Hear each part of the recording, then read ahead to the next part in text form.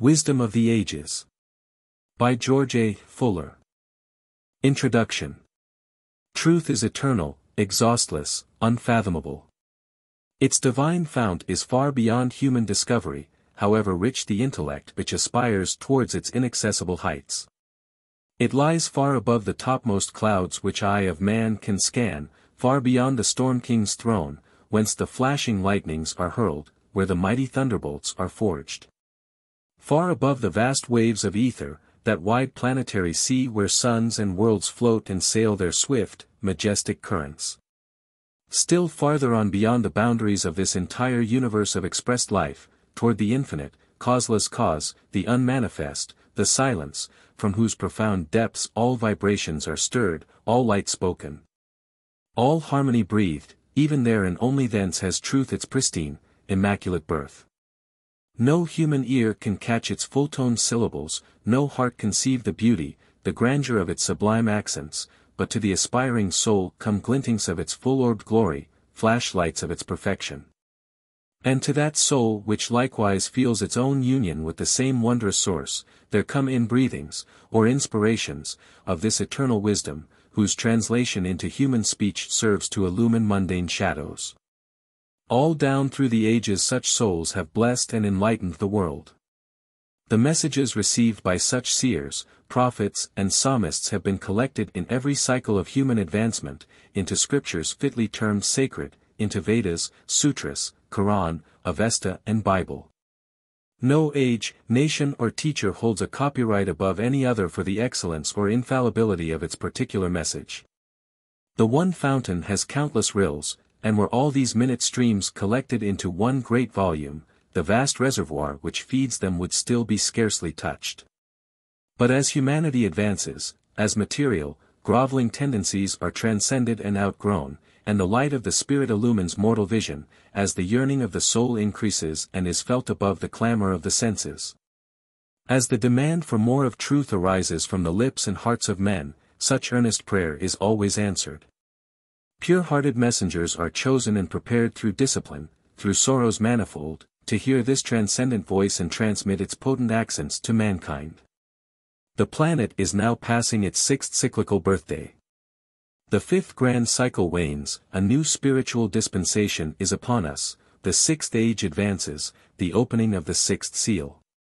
Our solar center in his tireless revolution around far distant Alcyone, with his attendant retinue of worlds, passes from one sign of the zodiac to another, making marked planetary changes in physical, mental and spiritual life. Wars, famine and pestilence abound, the fermentation of unrest, which will work out the necessary purification for the spiritual era, whose dawn already is dimly discerned. Even now the angels of preparation for this glad new day are on the earth or in the air, psychic gateways are being prepared among the children of men for the entrance of new messages of truth, for deeper words of wisdom, for grander paeans of harmony than have hitherto blessed the world. Such a message is contained in the rare volume before us, whose origin and manner of transmission are calculated to inspire the soul with reverence and awe. Not alone is it literally the work of angelic hands, but it serves also as a valuable link with a prehistoric past, the inspirer of these pages having once worn mortal form, once trodden mundane pathways. In the earliest civilization our planet has known, many thousand years ago, in Central America. The instrument through whom this grand, unique message has been transmitted, Dr. George A. Fuller, is admirably fitted to be thus chosen as a mouthpiece of wise inspirers, being a man of pure, clean nature, a close student, philosopher and aspirant for truth, loving honor and integrity better than fame or fortune. He has been for years before the public as a teacher of spiritual truth, constantly under observation when criticism was rife, without a stain or breath of calumny. Some 25 years ago, Dr. Fuller possessed to some degree the gift of automatic writing, and at that time received communications purporting to come from an ancient dweller of Central America. But these messages were chiefly historical and personal, and after a time ceased. Gradually also the automatic gift was withdrawn, presumably forever. After the lapse of a quarter of a century, however, the mills of the gods grind slow. But they grind exceeding fine. To Dr. Fuller's great surprise, on the morning of June 4th, suddenly and without warning, a peculiar pricking of the hand and arm, with a strong impulse to take his pen, resulted in the transcription of the first chapter in this volume. Followed an hour and 2 hours later by succeeding chapters. At intervals during the current summer, though busily engaged in other absorbing duties, the volume grew, page by page, until the ancient teacher and revelator himself pronounced the finest. Who shall say that other sacred books have not been similarly penned? The manner of inspiration, it is true, matters little, or whether the angel is seen, as it was by John in Patmos, and other early writers. It is the purport of the message which decides its value, and surely the exalted character of this scripture, its revealments of spiritual truth, its advanced teachings, its lofty conceptions and ideals, the beauty of its musical rhythm. The utterly impersonal feature of its authorship, must stamp this work, whatever its source, as pure inspiration of a high order. By the expressed wish of the intelligence inditing these pages, the volume is now given to the world. The same power that had a use for it and thus called it into being will direct that those souls who are ready, whose further growth demands this nutriment, will attract it unto them. While minds less ripened may pass it by until a more convenient season. To sow the seed is all the disciple can do. The Lord of the harvest can alone bring the increase in his own time and way. May it prove 100-fold to every thoughtful, earnest reader. Rise, O my soul, to still loftier heights. Unfettered be all thy wings. Susie C. Clark. How do you find this book? Any thoughts about the book or the author? Any suggestion for improvement? Please take a moment to share your thoughts in a comment. If you like it, share it with your friends who might enjoy it as well. Subscribe to keep in touch. Visit CompleteAudiobooks.com for more quality content. 1. Zertoulem spake unto the multitude and said, Inasmuch as ye are led by the desire to gratify selfish propensities are ye excluded from the higher light which is the natural birthright of every soul. Be ye seekers after the higher truths of the Spirit, not content with the vain babblings of men who are puffed up with their own self-conceits. He that overcomes the flesh, not by crucifixion and mortification, but by sublimation, that leadeth to the complete purification of this house in which Spirit dwells, shall become a leader among men, and shall know all things in heaven and earth. Knowledge is not always gained of books, for ofttimes these are misleading and unsatisfactory. Spirit must speak to spirit, and soul must vibrate responsive to the inner harmonies of the universe of God.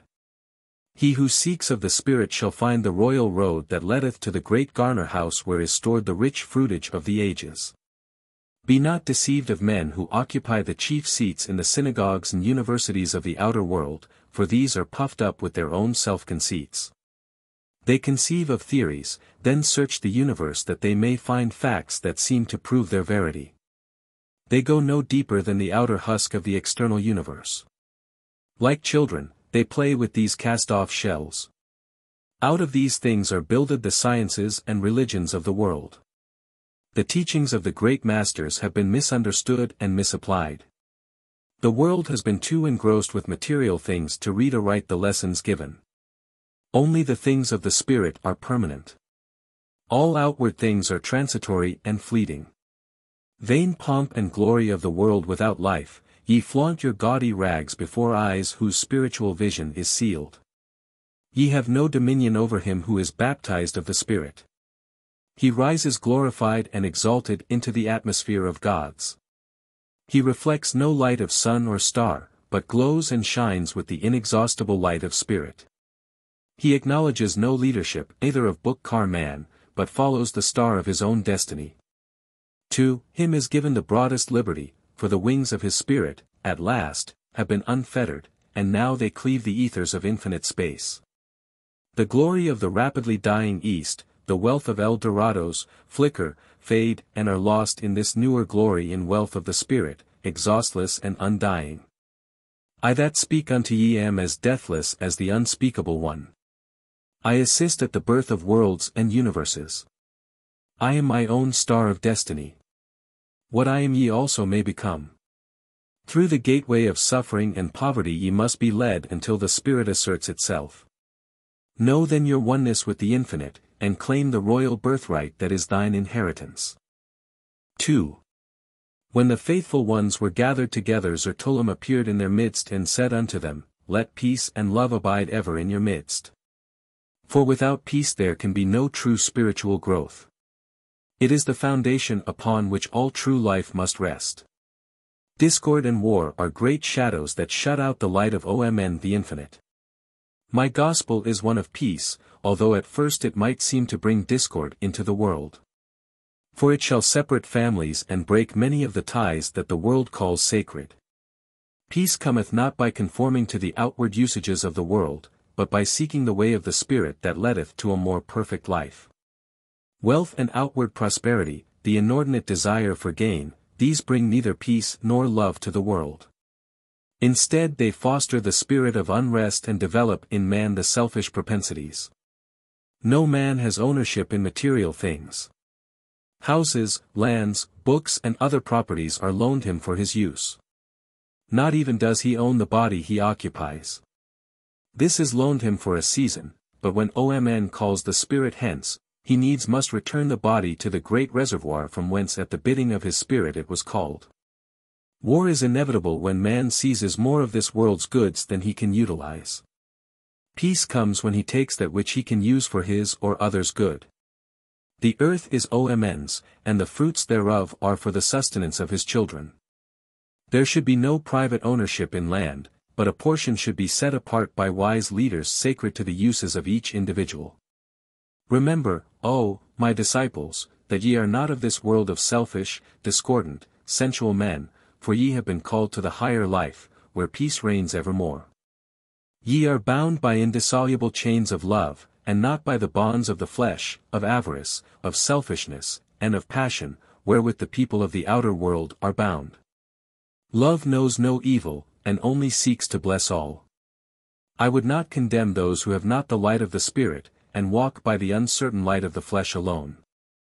They are Atmar, ones who have not awakened to the newer light of the Spirit. They are neither to be condemned nor pitied. They are walking where ye walked ages ago. The divine spark will yet be kindled upon the altar of their souls, and then the path of the Spirit will be made plain and clear to them. Hold condemnation for no man. Be not so conceited as to think ye are higher or wiser than others. The veil has simply become thin between your eyes and the infinite Omn. As brothers, commune together and enjoy the serenity of a pure and noble life. Walk among men, imparting of your peace and love to those in need, and your influence for good shall be felt afar in the world. Then shall thy soul become as sweet and fragrant as the air of morning, and peace and love the wings that bear thee onward amid circling spheres of light. 3. Purple and gold are the mountains of Sebasthaontu, above hang wavy billows of golden fleece, for he that giveth life to all terrestrial things, mighty the, sleeps in the chamber of the west. The valleys are filled with purple mists and gloom, for the arrows of the no longer speed on their course. The night winds laden with the heavy perfume of 1,000 plants soothe the restless breast of man, and seal down his eyelids with a kiss. Sleep, the shadow of death, is abroad in the land, and all is quiet, save the shrill note of the night bird and the voices of innumerable insects. Behold the grandeur of the heavens. The crown that Omn wears sparkling with innumerable gems. The soul is filled with awe and reverence at the majesty of the scene. All that the natural eye beholds pales into insignificance before the illimitable depths and numberless globes of amethyst, purple and gold that burst upon the bewildered vision of the Spirit. Who made these chariots of fire that circle forever the throne of the Infinite One? Ever on and on. From chaos to nebulae, from nebulae to suns, from suns to worlds. Who the mighty sculptor that shaped the endless variety of forms? Who the mighty artist with brush dipped in molten colors made the heavens shine with new lights unknown before? What mighty musician gave to each star and sun its keynote, and made the heavens vocal with a new song voicing the majesty and glory of the one, everlasting Omn? The heavens give answer, our Creator is Spirit. Archangels are the servants of Omn. They, the framers and builders of universes.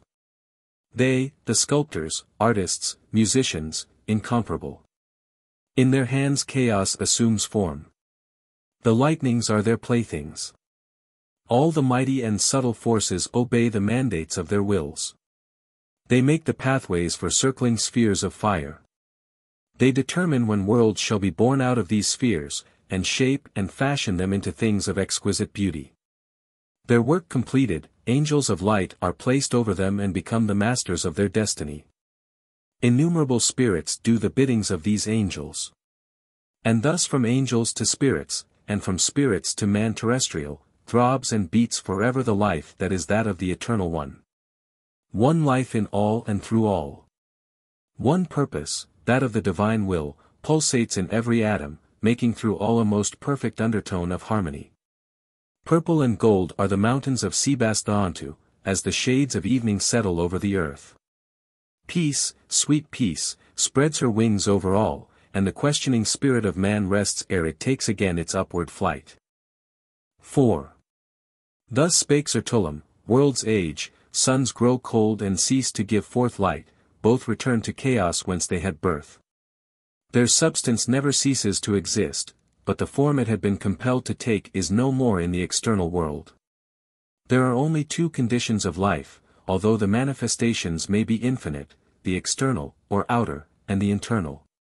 The first is the realm of shadows, reflections of spirit as it passes across the great stage of infinite action. The second is the realm of the real, the spirit that vitalizes all things. Awful beyond description the spectacle of dead world or sun rushing madly onward into the wide opening arms of chaos. Sublime beyond description the birth of a sun out from the dark clouds of chaos and night. With quickened vision the seer sees beyond world or sun the all-powerful arms of spirit that hurled to destruction or quickened into life. Over the formless he beholds a sphere of pure amethyst light. Innumerable rays flash from this sphere, grasping the dead atoms and impregnating them with life. The atoms thus vitalized rush together and a sun is born into the universe. Beyond the sphere of light the seer beholds the form of the archangel. But his eyes are still veiled, for it is not given to mortal to behold all the glory of those who stand nearest to the infinite Omn. All power belongs to spirit. Here lies all that is permanent. Elsewhere all is fleeting and delusive. He who sets his heart on earthly things is unwise, for these in time must return to the formless. Rather think of those imperishable things of the spirit, for these abide with thee evermore. Too great love of earthly things deadens all the nobler instincts of the spirit. Much earthly possessions anchor the spirit to the earth. These impedimenta must be removed before spirit can spread its wings for flight into the higher heavens. Infinite possibilities slumber in every human soul. These are wrought out through many incarnations. Ye may have already trod the dust of many worlds. But he of little faith says, if this be true why do I not recall previous embodiments? In answer, Zertoulem would say, many do dimly see as in a glass the faint shadows of past experiences. But life holds within itself the results of all experiences. It is wise to assert what the spirit perceives, and he who is ready to receive will accept. The prophet speaks for all men, but all men are not yet ready to receive his words. Be patient, if the world receives not thy message, if it be of the spirit, thou canst afford to bide thy time, for sooner or later the world will listen for thy voice. 5. Spirit is not born, therefore dies not. It is individualized not as a whole, but as a part of the Infinite One. Each soul possesses an atom of the supreme consciousness. This atom possesses the power to attract other atoms to itself. Inasmuch as the outward body is a matter of growth and development, so also the inner body, or that which becomes the envelope of the spirit after its transition from mundane life, is made up out of emanations from the thought life. Spirit is a segregation of divine atoms. These atoms never lose their relationship to the Infinite One. The Infinite One is more than father and mother, brother and sister, wife and husband, children and friends, for it is all of these and more. The air taken into the lungs gives new life and tone to the physical body. Inflate, then, the lungs of thy soul and draw from the infinite reservoir more atoms throbbing and pulsating with the life that is divine. Death holds his carnival only in the external world. He cannot cross the threshold of spirit. Things created alone come within his domain. The realm of the uncreate lies beyond his reach.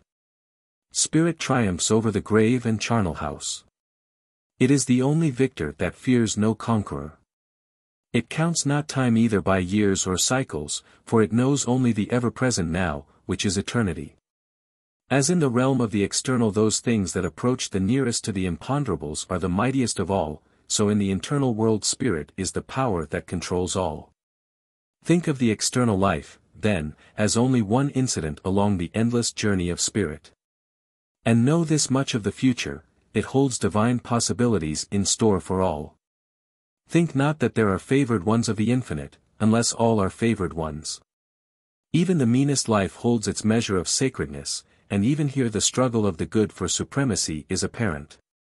The divinest life cannot hold more than its measure will contain of that which mocketh for righteousness. Omn is not a jealous God, neither does he love the few and hate the many. Over all are stretched his protecting arms. All bask in the sunshine of his love. O Omn, our souls reflect the light and glory of thy presence.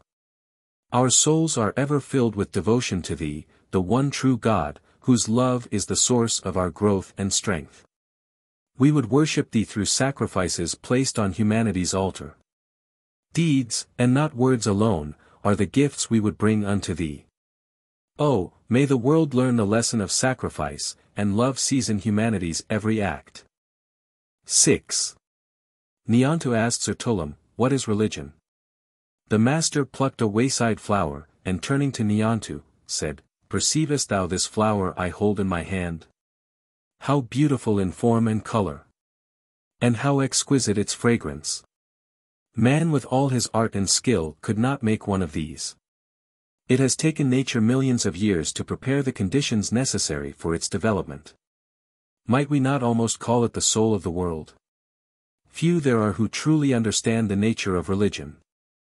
Far too often the world takes the outward form for the real essence of religion. Religion is more than belief and its attendant ceremonies.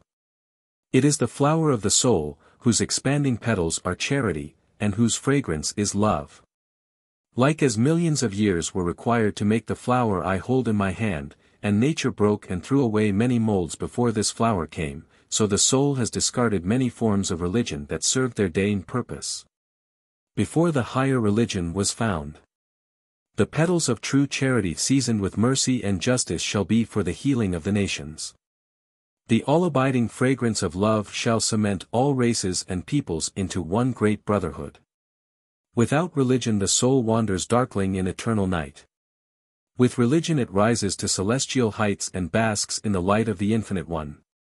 As the body requires food, shelter and raiment for its sustenance, likewise the soul needeth spiritual food.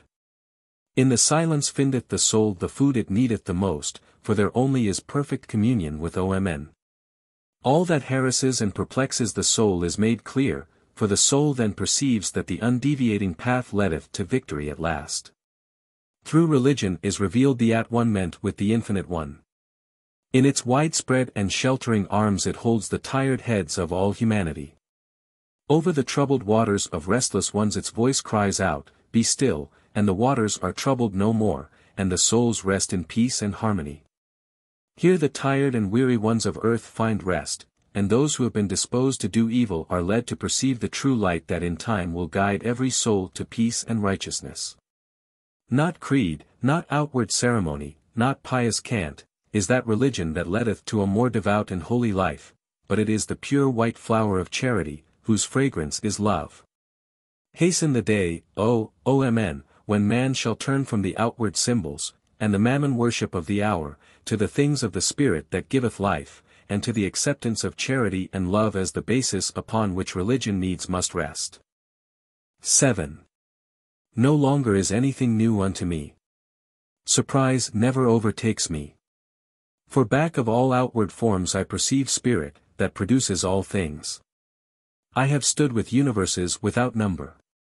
Have assisted at many births celestial and have watched with calm, unwavering spirit the breaking up of worlds and suns into the formless chaos out of which they had their birth.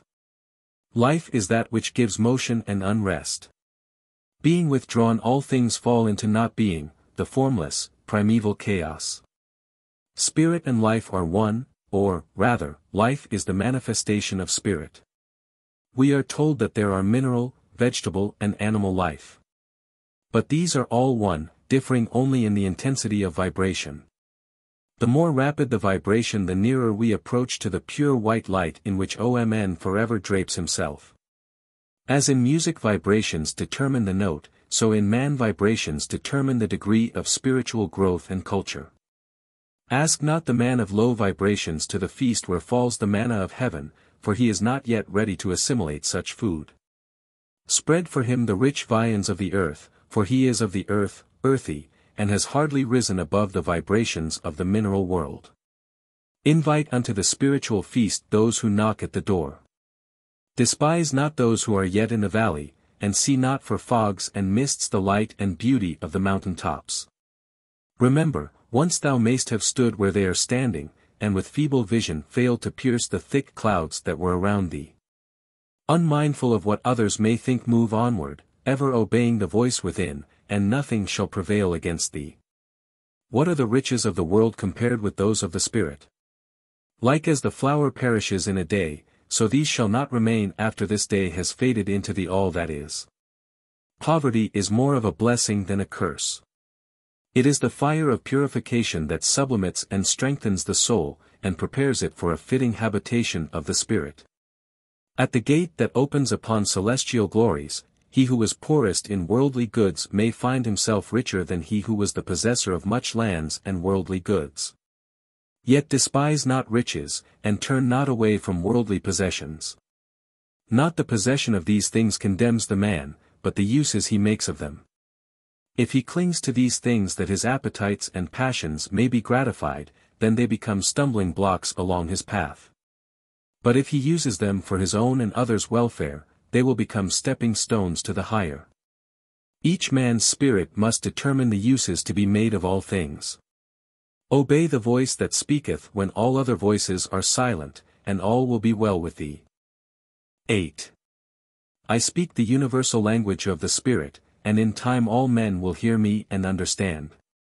The language of the Spirit translates itself into all dialects. The stars speak the same language to all men, yet are they ever understood, for the truths they voice are heard of the Spirit. Likewise the prophet uses the universal language of Spirit. If he spake in one dialect his message would be lost to many men. But if he speaks in that which is universal his message is never lost. He strikes the chords of sympathy and love that must vibrate in time in every human soul. He does not stop to argue, but from the heights he has attained announces what he perceives to be true. He is above all controversy, and will not discuss that which he knows to be true. Out of the many discussions and controversies of men come the Babel-like confusion apparent in the so-called sciences and religions of the world. The prophet calls to his own, and his own know his voice. What if he dwells on mountain heights? He is not afar from the hearts and souls of men. For the Spirit knows neither space nor time. He draws unto himself those who are led of the Spirit to approach him. His voice unto them is like sweetest music and his words are the winged arrows of love. His thought finds lodgment in their souls and produces in due time the harvest of perfected lives. The strongholds of ignorance and superstition are overthrown from within and not from without. The world throws aside its old garments no longer of service to humanity. Customs outgrown, rites once held to be sacred disappear simply because the vitalizing spirit is withdrawn. Foolish is the man who has no more profitable labor than to batter down the old. Leave it alone and soon it will fall, for spirit is slowly but surely withdrawing from it. Speak boldly thy message to the world. Not as one angered with thy fellow men, but as one whose heart is fired with love and goodwill. Then shall thy words live in the world, and thy message become a living power that leads to good. One might as well find fault with the snail because he travels not with the fleetness of the horse as with the theologians whose eyes see no glory save that of the past. In time the snail will acquire the agility and fleetness of the horse, but it may be millions of years hence. Nature does not censure the snail, but awaits with patience its slow but inevitable progress. Then, O man, be possessed of the patience of nature. Wait, and thou shalt perceive that the theologian has felt the thrill of eternal progress. If thou art a prophet of the soul thou shalt perceive what is to be, and the equanimity of thy soul shall not be disturbed by the slow progress of the world. 9. Rise, O, my soul, to still loftier heights. Unfettered be all thy wings. Let earth's empurpled mountains fade upon my vision. Rise, O, my soul, to still loftier heights. Unfettered be all thy wings. Let the great sun sink and fade from out the heavens. Rise, O, my soul, to still loftier heights. Unfettered be all thy wings. Fade from my vision, O, ye mighty worlds and suns, flaming with amber, and gold and purple light. Rise, O, my soul, to still loftier heights. Unfettered be all thy wings. Past the great abysses of the formless and the void where suns are born and worlds and suns sink in their graves.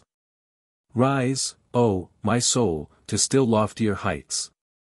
Unfettered be all thy wings. Through spaces limitless and heavens immeasurable I fain would wing my way. Rise, O, my soul, to still loftier heights. Unfettered be all thy wings. Through circling spheres of light where spirits and angels dwell I still would cleave my way. Rise, O, my soul, to still loftier heights.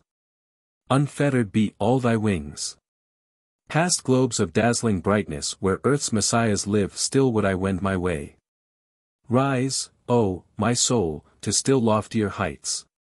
Unfettered be all thy wings. On, with maddening rush through trackless azure fields, thick sown with sparkling gems, on wings of love, O, soul, pursue thy way. Rise, O, my soul, to still loftier heights. Unfettered be all thy wings. Swift, O, soul, be thy onward flight beyond those white-lighted spheres where archangels dwell. Rise, O, my soul, to still loftier heights. Unfettered be all thy wings. Behold where dwell the sons of God in infinite light and splendor. Rise, O, my soul, to still loftier heights. Unfettered be all thy wings. With bowed and reverent head approach the center where dwells the infinite OMN, whose splendor, beauty and glory no artist soul can depict. Yet rise, O, my soul, to loftier heights. Unfettered be all thy wings. Within thyself unfold all that thine enraptured spirit has beheld. Put from thee all that is unclean and impure. Awake, O, my soul, to loftier ideals. Aroused be all thy latent powers. Let thy destiny as revealed spur thee on to greater efforts, to nobler sacrifices. Be clean, O, soul, be pure, O, soul. Around thee shines the halo of immortal light. Rise, then, O, my soul, to loftier heights. Unfettered be all thy wings. 10. I proclaim the gospel of myself. Be ye not copies of me, but instead be ye first originals. The light, although it may still be beautiful, is weakened by reflection. Let the light that is within thee shine out through all the windows of thy soul. Repeat not the thoughts of others, unless thy soul give sanction to their verity. Speak out what is within thee struggling for utterance. Not only speak out, but live out the thought within. Say not thou art too poor for this, that, or the other. Thou art rich indeed if thou livest near to thine ideals. And no man in all the world is so rich as he who lives out the life of the soul. Be not content with the living of other people's thoughts. Let thine own life have an individuality all its own. Every flower in the field lives its own life, reflects its own thoughts, externalizes the ideal of the spirit. In the external life be like a crystal, reflecting the pure white light of spirit within. The schools declare, "Think as we think, and we will place upon thee the seal of our approval." Rather live without the approval of the schools if to gain this prize thy reason and conscience are stultified. Let nothing stand between thee and the light of thy soul. Within the orbit of thy spirit revolve worlds, suns, stars, universes. Spaces and times illimitable are thine own. Then be ye masters of self. Let not the soul be troubled by the discussions of the sections. Thou art superior to all sects, and the voice within will determine for thee what is right and best. Once having found the way, walk with unfaltering footsteps therein. Fear no evils, for what men call evils are but shadows of ignorance and superstition that fall across thy pathway that needs must fade into nothingness before the blazing light of spirit. Men fail only when they attempt in their lives to copy others. If thou art a musician, sink not thine individuality in the composition of the master, but instead give it thine own interpretation. If thou art an artist, copy not the work of the master unless thou canst make it glow with the fervor of thine own soul. If a sculptor, make the marble speak the highest ideals of the soul. Be no mere copyist in whatever field of life thou occupiest. Let the fervent passion of the soul be manifest even in the most trivial things of thy daily life. Seek not to be like Zertoulem and to think his thoughts after him, unless these thoughts strike responsive chords in thy soul. Then shall they awaken the dormant consciousness within that will reveal to thee thy true individuality. 11. Upheavals toward perfection are met everywhere in the universe. Yet matter has its metes and bounds, these are determined by indwelling spirit. As the child fashions out of wet clay various forms and gives to them names that suit its fancy, so do the archangels determine the forms world stuff shall assume. At the approach of these mighty geniuses the formless assume shape and the depths of space become vocal with the everlasting song of progress. Trace the history of one globe and the march of progress is revealed. All forms emerge from darkness into the light. Night hangs her sable curtains before the enchanted chamber of transformation. Darkness ever hides the formless, and light ever reveals the radiant forms of beauty. For vast eons of time was the world preparing for the advent of man. Myriad forms of life paved the way for his coming. Every form of life prophesied the coming of the higher. When man came, weak and lowly though he was, yet within his soul lay dormant infinite possibilities, and these declared his home from afar. While through evolution may have come the outward man, yet the spirit was not born through the gates of many deaths, but came from the heights or depths of the universe, leaving behind the shining pathway of its glory. Its mission to subdue and conquer a new world, to pass through struggles and experiences, that in time it may hold within itself the results of all experiences. By devious pathways the spirit marches onward, its life here but one of its many expressions, and, although much of the life is seemingly unimportant and trivial, the whole is essential when viewed from celestial heights. Ask not now the reason of certain experiences in life, but wait patiently until the revelation comes from the spirit within. Grieve not over the past, and sigh not for lost opportunities. No opportunity that was really thine has ever been lost. Let the now be the better on account of the past. Rise, O soul, out of all thy shadows. He who spends his time grieving and lamenting over the past lets the golden opportunities of the now slip by unnoticed. Arise, then, be not controlled and swayed by phantoms that stretch their hands from out the past. Be superior to all experiences, making all to serve the divine purposes of the Spirit. If ye stay in shadows it is because ye will to do so. The sunlight is as much yours as any one's. Then arise, O royal soul, and claim it as thine own. That which is really thine no one can take away from thee. Thou mayst be deprived of chattels and lands, for these never were really thine own. But the fruitage of the Spirit, the results of many experiences, thine inheritance from the ages, is thine forever, and none can deprive thee of it. 12. He who entertains the truly religious life and takes pleasure only in things spiritual has already become immortal. That which is gross and material is not forbidden him, but instead he rises above it and it becomes repulsive to him. From the eminence he has gained he can never fall, because he has gained it by his own efforts. He will require less and less food for the support of his physical body because he draws more and more of his sustenance from the akasa, or ether. Through sublimation the outward is becoming more and more rarefied, and the spirit, asserting itself more and more, scintillates through and around the outward in an aura suffused with a blending of amethyst and topaz light. Through efforts of the will he arises to those heights where disease and suffering are known no more. The body is swayed by mental states as the trees of the forest are rocked by hurricanes. Let thy mental states be peaceful ones, free from anger, hate, selfishness and thoughts of disease, and health shall be thine.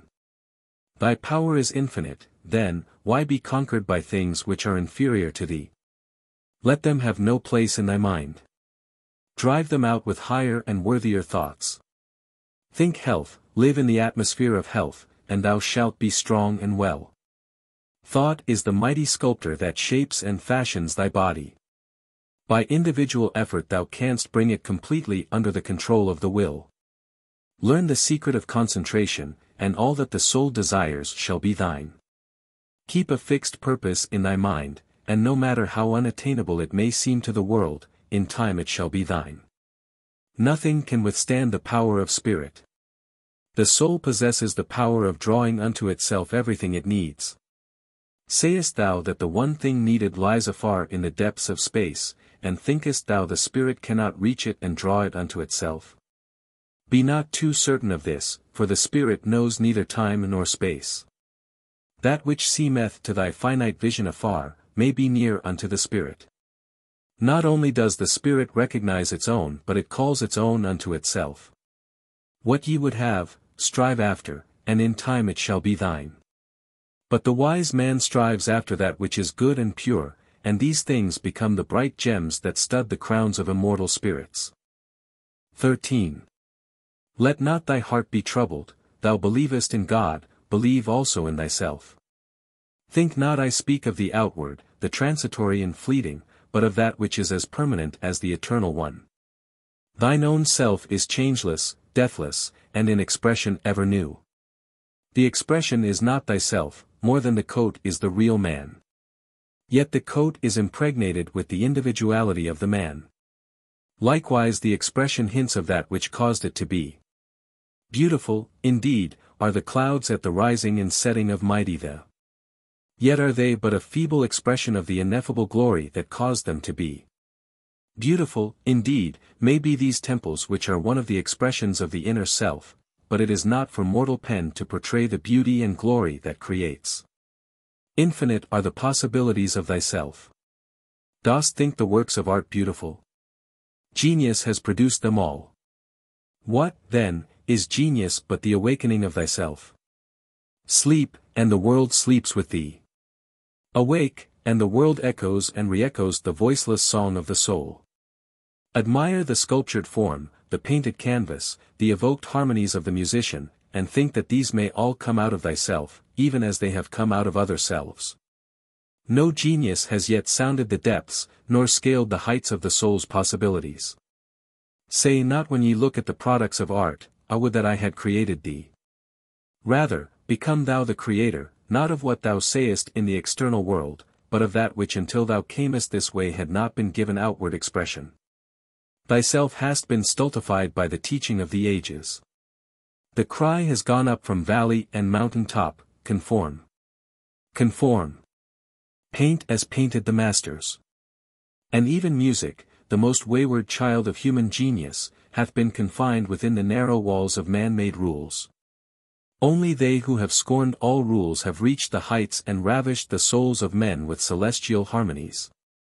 Listen well, be sure thou catchest the low-breathed intonations of thyself, and then voice them to the world.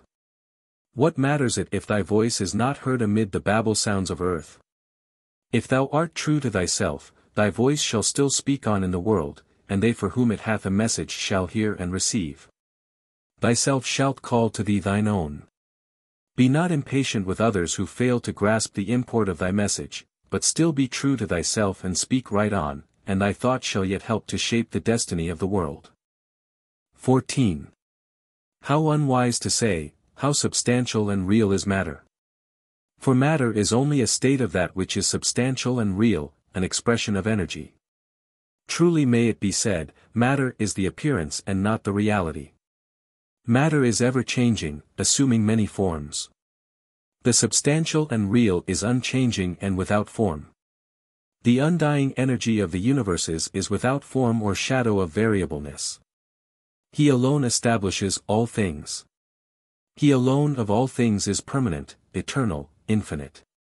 From him all things proceed and unto him all shall yet return. I do not say that it is unwise to study the external that ye may know something of the house in which spirit dwells. Yet, would I ask, is it not far better for man to know the real than the appearance? The child busies itself with blocks of wood, building houses and castles as his fancy may direct. So the man of science far too often busies himself with things of no greater value, those that belong to the outer rim of things. Would it not be wiser if he would seek the fountainhead, the source whence all proceed? Yet, I would not be dictatorial, for each man must determine for himself the path he shall pursue.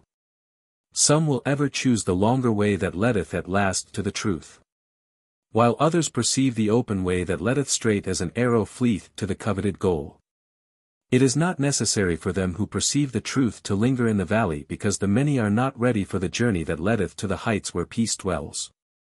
Once having fully recognized the power of the Spirit, all power is thine to overcome and utilize the seeming obstacles of the world. What were yesterday thine infirmities may become today the source of thy strength. An error once conquered never shows its head to thyself again. Ye are all children of the light, and darkness is your abiding place only through ignorance.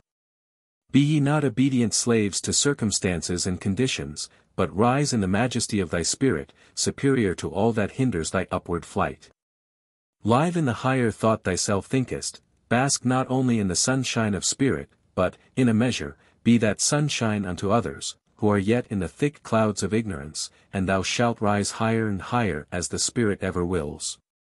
Then, to thyself there shall be no other thought, save that of peace and love, and from out thine atmosphere shall melt all thought of evil and disease, as the fogs and mists melt from the earthly atmosphere at the coming of the morning sun.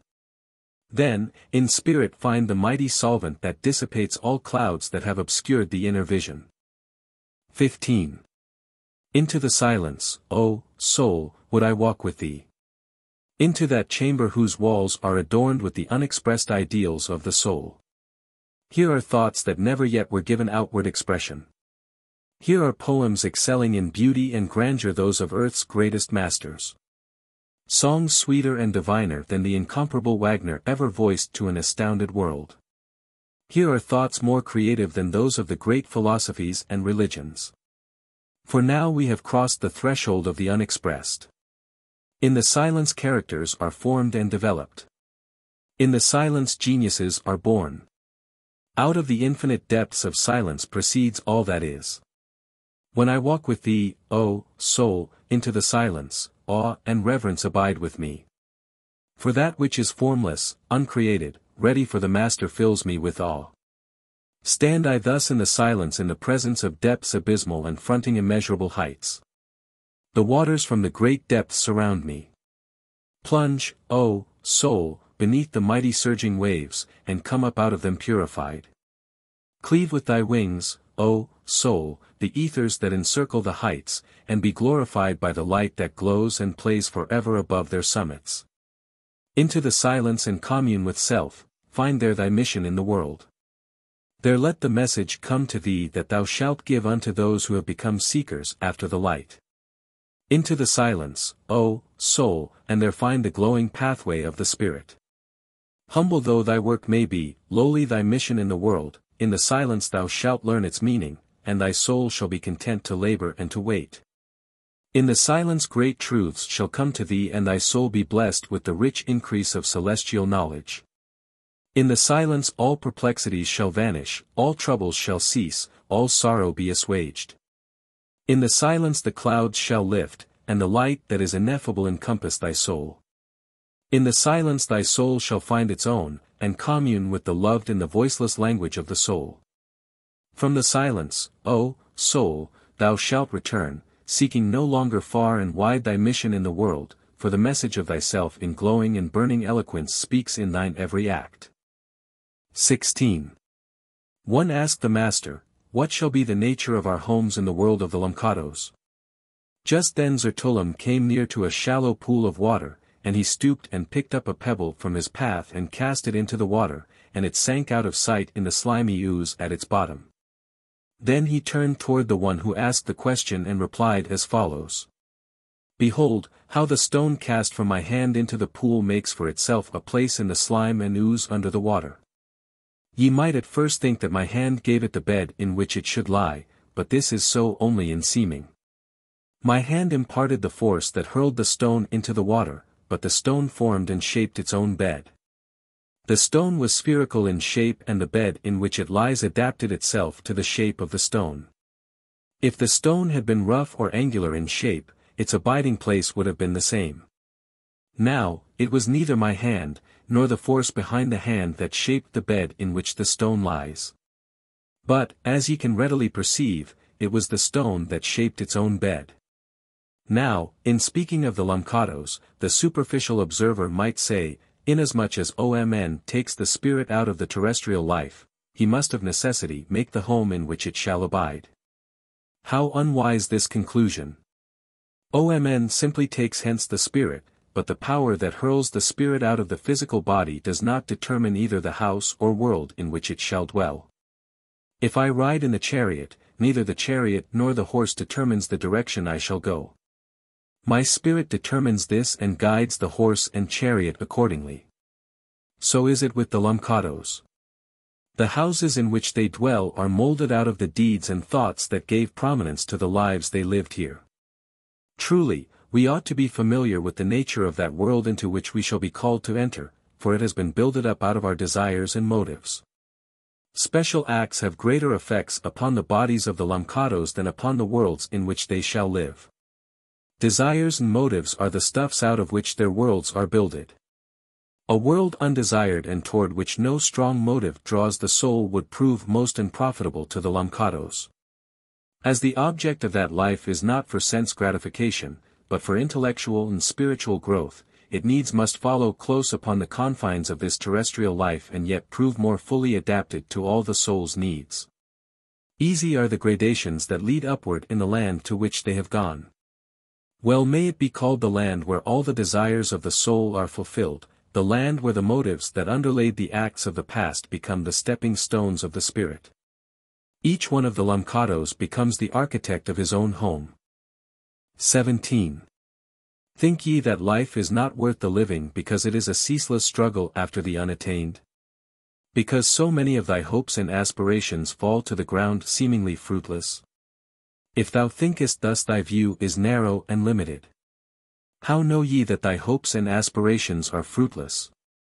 May not their branches extend so far above thy head that their fruits are beyond the circle of thy vision? Trouble not the limpid waters of thy soul with fear and doubt. Cultivate that faith that leads to belief in the divine possibilities of the soul. And when I say the soul, I mean thy soul, every soul that is. For these possibilities are not for the few, but the all. Life never can be a failure even in the poorest expressed soul of earth. Even in the reeking haunts of vice and crime life is fulfilling its sacred and holy mission. All life is sacred, holy, divine, but much of life is as yet poorly expressed.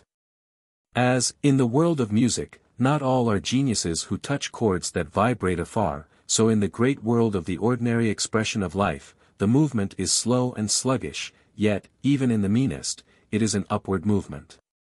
Sorrow, as well as joy, hath its mission in the world, for like the refiner's fire it purifies of all dross. Thy desires are not attained. Thy hopes fall fruitless to the ground. Stop, my child. As much of life lies before thee as is behind. Why spend thy time in worthless grieving over the seeming failures of life, when eternity and all her years are thine? That for which thou grievest today, tomorrow, laughingly, thou wilt throw aside. Thy hopes dead. Thy desires unattained. Never was hope more alive than when clouds of sorrow come sweeping in upon thee. Never were thy desires nearer thy grasp. Through the pearly gate of sorrow the soul rises on wings of triumph. Hope is the bright star whose light gives the silver lining to every cloud. Struggle on, brave soul, be not overcome with discontent. Look up, for too. The morning dawns upon thee that dispels all shadows that have dimmed thy vision. Be not led astray by the cunning sophistries of the world, the pessimism of the night that only points to chaos and to death. But follow the light within that points to the ultimate victory of knowledge over ignorance, and reveals good emanating out of all the evils of earth. Over all tired and weary hearts peace shall yet fold her wings, and love shall lull to quiet slumbers, out of which the soul shall awaken into that serene and perfect life that fully reveals the true worth of striving and living. 18. How beautiful is life! Radiant with the attributes divine. How beautiful in its morning time!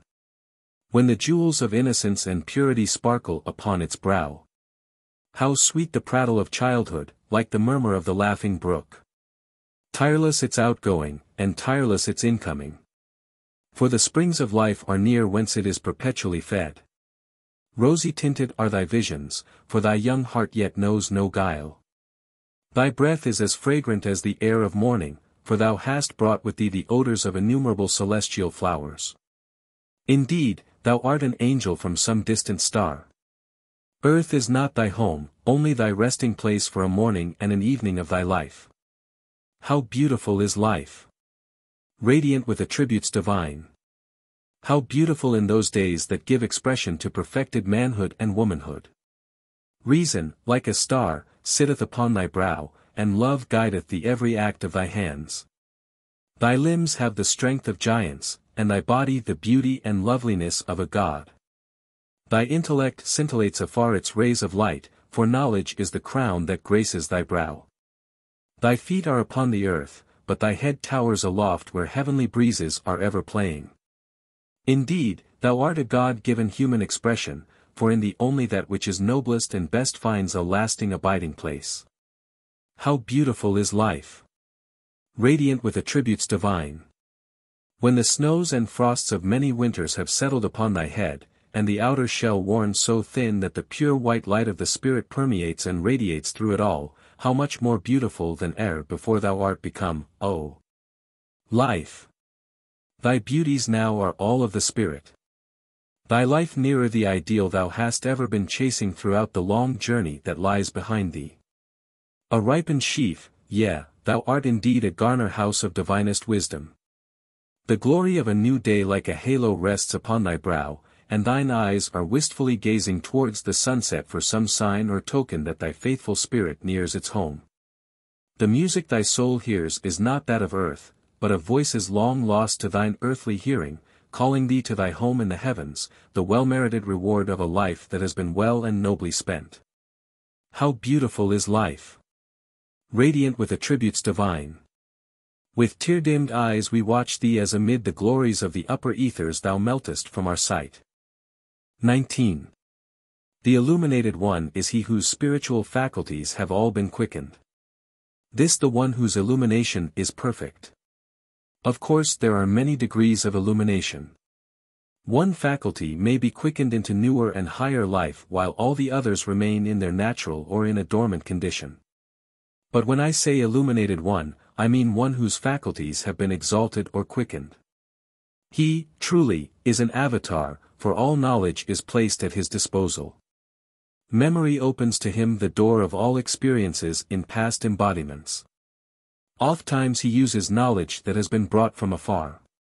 Think not that all the knowledge revealed through illuminated ones was acquired either in one embodiment, or while attached to one world. Spirit calls no world home, but has been a traveler from remotest time along an infinite journey. Yet, caprice and fancy play no part in these wanderings. Law controls all things, and order reigns throughout all universes. The life that is willed to be by higher powers. What if some say, this is the only life, the first and last incarnation? Do not stop to dispute with them. Thou canst not make them see as thou sayest. Wait, and they will grow to thy thought. But keep not thy thought to thyself. Utter it in world language and it shall vibrate on and through the world until all prejudice shall be overcome, and souls shall become responsive to its harmonious notes. Study thine own soul, ponder well its lessons, before thou art ready to accept the lessons that others may offer. If thou art illuminated, thou wilt assimilate the food thy soul needs. Give raiment, material food and shelter to the physical body, but give the soul unmeasured love and knowledge. Open all the storehouses of nature and wrench from her time-honored secrets, ransack the universe if thou wilt in search of new truths, but if thou wilt only be patient and wait, these shall all come to thee. For the soul knows its own and draws all things it wishes unto itself. Be ye content with fewer things in the external world, and seek to draw unto thee the higher ideals of the spirit. But despise not the means that leadeth to the coveted end.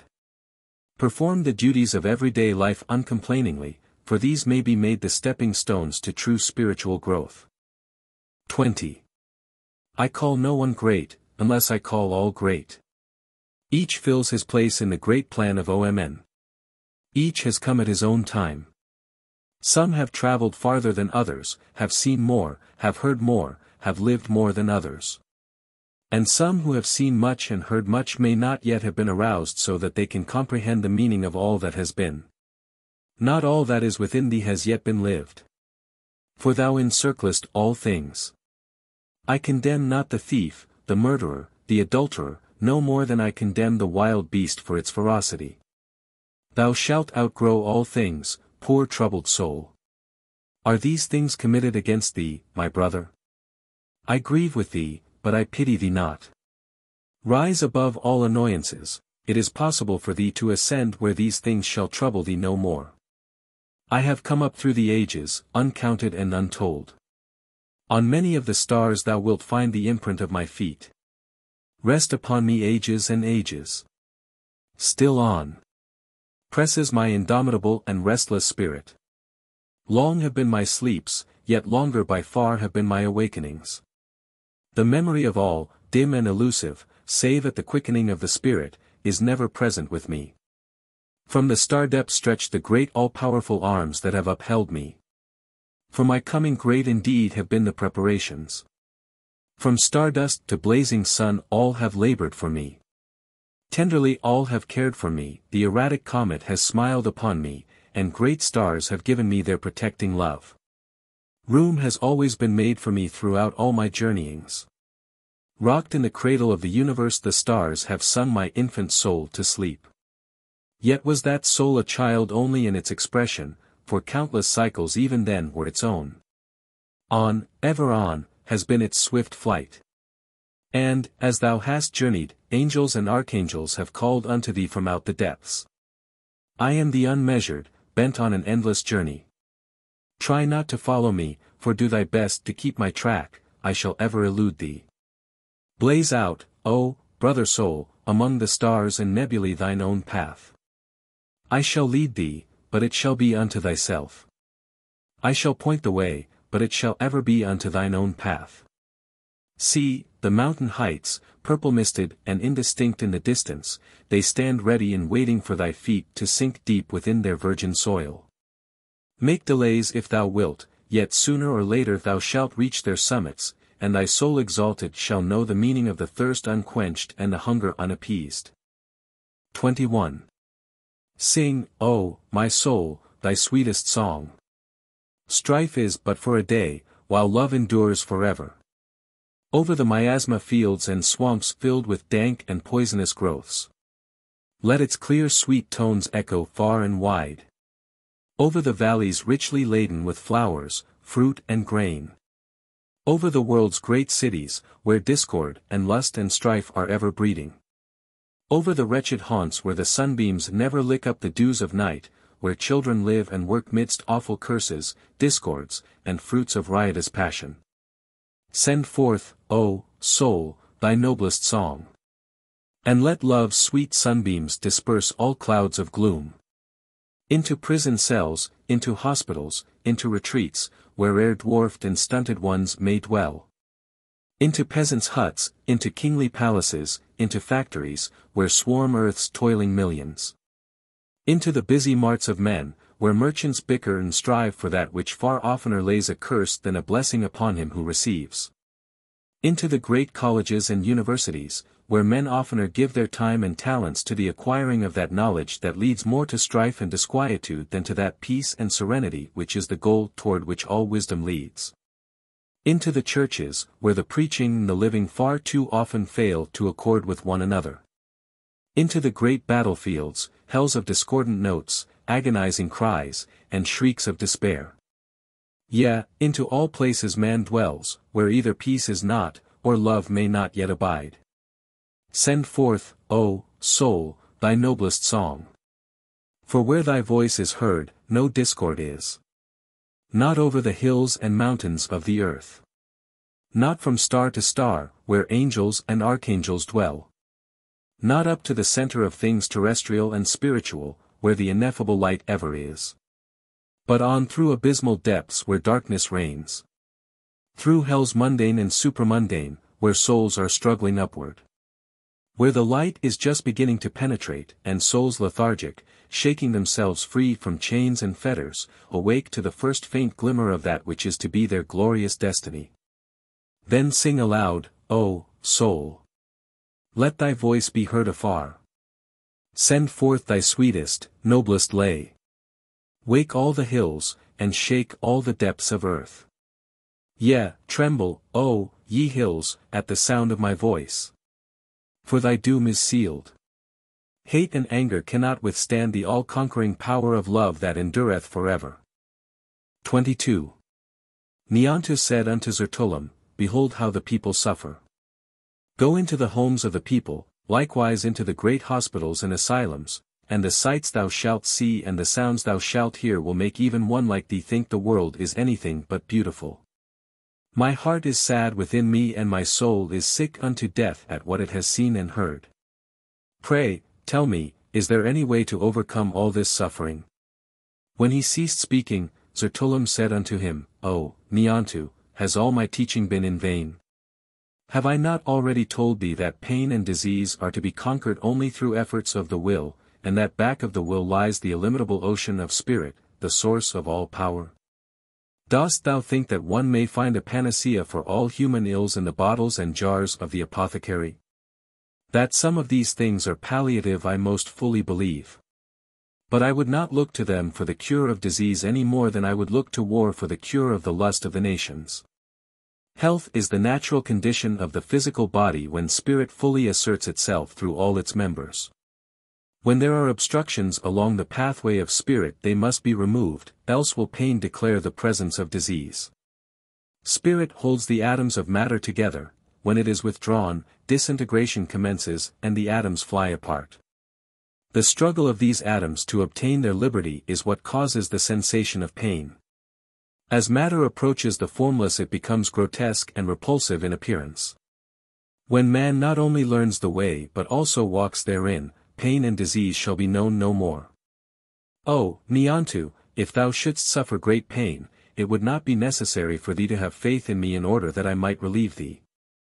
The two things necessary are these, that I have faith in myself, and also believe that at my command is the exhaustless power of the Infinite One. Bear in mind, O Niantou, also this important fact, that if thou art the possessor of the pearl without price, faith in the divine possibilities of thine own soul, thou wilt never need other physician than thyself. Thou canst call unto thee from across the depths and over the heights all that is. If this power was not thine, thou couldst not be a son of the Infinite One. If thou art that son, thy power can be no less. When the world accepts these thoughts and lives them, the way to overcome pain, suffering and disease shall be made clear. Then the sons and daughters of earth shall walk forth clad in new garments of dazzling whiteness, for truth and love, peace and purity shall claim them as their own. Until that day pain and suffering shall not be completely overcome. Hold, O Niantou, the higher thought, and from thy soul, and also from all noble souls, let its vibration stream forth until the last groan of agony shall cease and hells on earth be no more. 23. What sayest thou, Niantu, that thou hast fallen away from the higher thought? Nay, nay, say not so, because it is not, cannot be true. Rather say that the higher thought never was thine own. For once mine, always thine.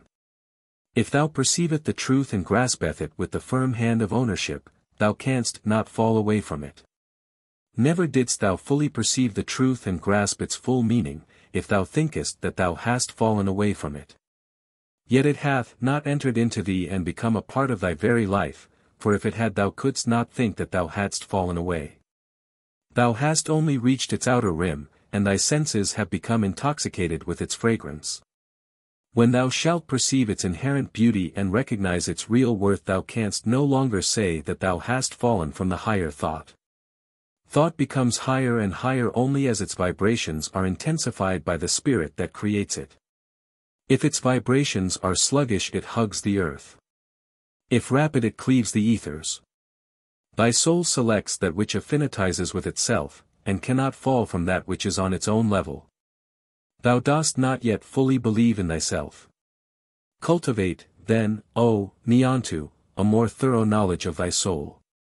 Know of its possibilities limitless and its resources exhaustless. Do not read the limitations of the physical into the atmosphere of the soul. But read all that the soul is or yet may become into the physical. As the moon is ever faithful to the sun, daily receiving and transmitting its light, so should the body ever be true to the soul, receiving and transmitting its light. The soul is not fettered by metes and bounds.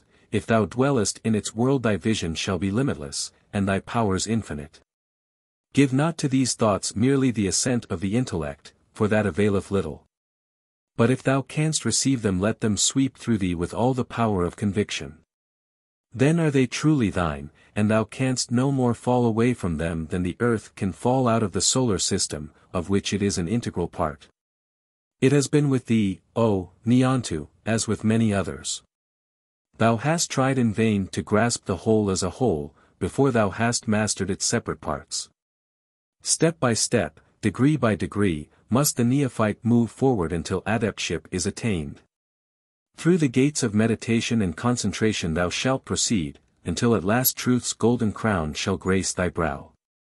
24. There are so many opinions abroad in the world, asked Niantu, how can one know the right? The master replied in substance as follows: there are many rights, and it concerns thee only to know that which is right for thyself. Be not troubled with the opinions of men. Thine own opinion is of more value to thee than that of any other. That which is right for thee today may not be right on the morrow. There can be for thee only one right, that on which the now places the seal of its approval. In thy childhood it was both right and good for thee to have playthings, but grown to manhood thou hast ceased to take interest in such things, and it is right no longer for thee to have them. Yet there are many men who have not advanced beyond their childhood days and are ever content with things of the past. In science many men are content to while away their time in the study of the external universe, and never cross the border where titanic forces are ever playing. In religion the masses care only for that which comes up out of the grave of the past. It is right for the man of science to deal with the externals until his soul is quickened into new life by the touch of all-pervading spirit. It is also right for the devotee at the shrine of religion to bow at the altars that contain nothing but ashes of the past until his soul shall glow and flame with the light of the newer faith that proclaims universal brotherhood. That which shows thee the more excellent way is best for thee and is always right. Even in the midst of the confusion of the world thou canst always determine what is best, for that which thy soul approves is right for thee. Each flower, herb and tree takes out of the soil only those elements needed for its growth and complete unfoldment. Each is too busy about its own work to stop to discuss the other elements it leaves behind. Why not learn a lesson from the vegetable kingdom? Out of the great mass of facts and theories offered in the philosophies and religions of the world, the soul should select those that appeal to the inner consciousness, neither accepting nor rejecting the remainder, but leaving them inviolate for those to whom they appeal. I denounce no science, no philosophy, no religion. One might as well kick with bared foot the wayside nettles, they would not be harmed, but thy foot would be stung. I declare nothing is false for others. I only affirm what is right for myself. Then, O Niantu, test all sciences, all philosophies, all religions, by the light of thine own soul, and if they are for thee, are right for thee to hold, they shall be drawn unto thee, and no amount of disputation can dispossess thee of them. 25. The world declares, O death, that thou art cruel and relentless. That thy mission is to shatter and destroy all that it holds of the beautiful. That thou lovest to wound the mother heart, and to rock and sway the proud father heart with grief that will not be assuaged. That thou bringest to one common level those whom the world respects and loves and those whom the world styles its outcasts. That all hearts are vulnerable to thine arrows, and each form matter assumes must bow before thy stern decree. Speaketh the world wisely? Thy vision must be obscured and all thy spiritual faculties blunted, or thou wouldst not speak as thou hast spoken. Thou art neither cruel nor relentless, O death, for thy mission is one of love and not of anger. Thou art, indeed, the most beautiful of all the messengers of Omn. Thou art not as poets and artists have pictured thee, old, haggard and terrible. Thy cheeks have stolen the roseate tints of the morn. Thou art as graceful in all thy movements as the fawn's, and thy features reflect nothing more terrible than peace and love. Thy mission is not that of destruction more than it is that of recreation. The golden bowl that held the prize of life is broken only that the spirit might find elsewhere a more glorious setting. The temple that had grown too small to hold longer its proud inmate has fallen, but there are other temples more spacious and beautiful awaiting the advent of the soul. O death, thou hast given a broader liberty, a more glorious freedom to the soul. Thy door swings inward, noiselessly opening upon enchanted chambers radiant with unwonted light and glory such as earth hath never known. Thou kissest down the eyelids in sleep, O death, and imprinteth upon the lips the seal of immortality. Beautiful, indeed, at thy gentle touch bath been the awakening into newer experiences. Not, as some have said, into a new life, for it is the same old life that has unfalteringly kept its march through the ages, but thou hast simply brought it a little nearer to its ideals. Behold the great company with which the soul now stands. For the call of the spirit has been answered, and its own have come at its bidding. New fields lie open before thee, loftier heights than e'er thy feet have scaled stretch on and on before thee, O soul. Death hath not robbed thee of thy treasures, O soul. All the good that thou hast done, all the noble thoughts thou hast expressed, live and are with thee still. Instead of death thou shouldst be called life, for thou holdest within thy hands the keys that unlock the doors of space and time. 26. I am tired and sick of the cry, I can't do this and I can't do that. The world cares only for what thou canst do. Show the world, then, that thou art capable of doing something.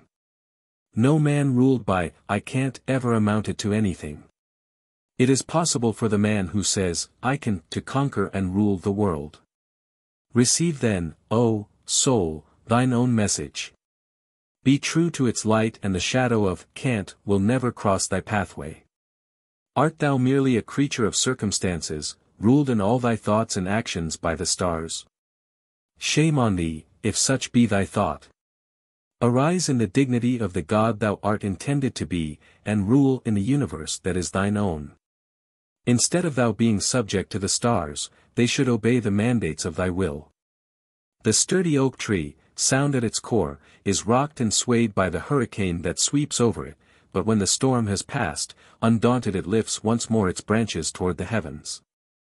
Thou mayst be rocked and swayed, O man, by influences both mundane and celestial, but learn to keep the equipoise of the soul. Many times thou wilt be disturbed by others even in the life thou art living. Remember thou mayst disturb others. Let these disturbances and these annoyances fall off from thee. Rise, and in the majesty of thy spirit show that thou art superior to these things. Neither the pleasant nor the unpleasant things are the all-important ones in life. As results tower aloft above all experiences, so do motives become by far more important than acts. Trials are good for thee when thou art not conquered by them.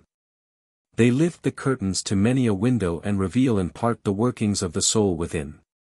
Be patient, the universe was not made by thee, neither were the men and women in it. Let them alone, to either live their own lives or become victims of unseen vampires. It is enough for thee to look out for thine own life, for it is a most difficult thing to keep clear from all the snares that surround thee. Rise out of the realm of I can't into that of I can, and then shall all the divine possibilities of the soul be revealed unto thee. Only truth should sway and bend thee. Only the wings of love and mercy uplift thee, and only justice dictate thy course. Out of strife shall come peace, and out of the performance of the most unpleasant and unwelcome duties of life come rest to thy soul. 27. Inasmuch as the higher spiritual states are those of wisdom and love, so may the earthly states approach unto these.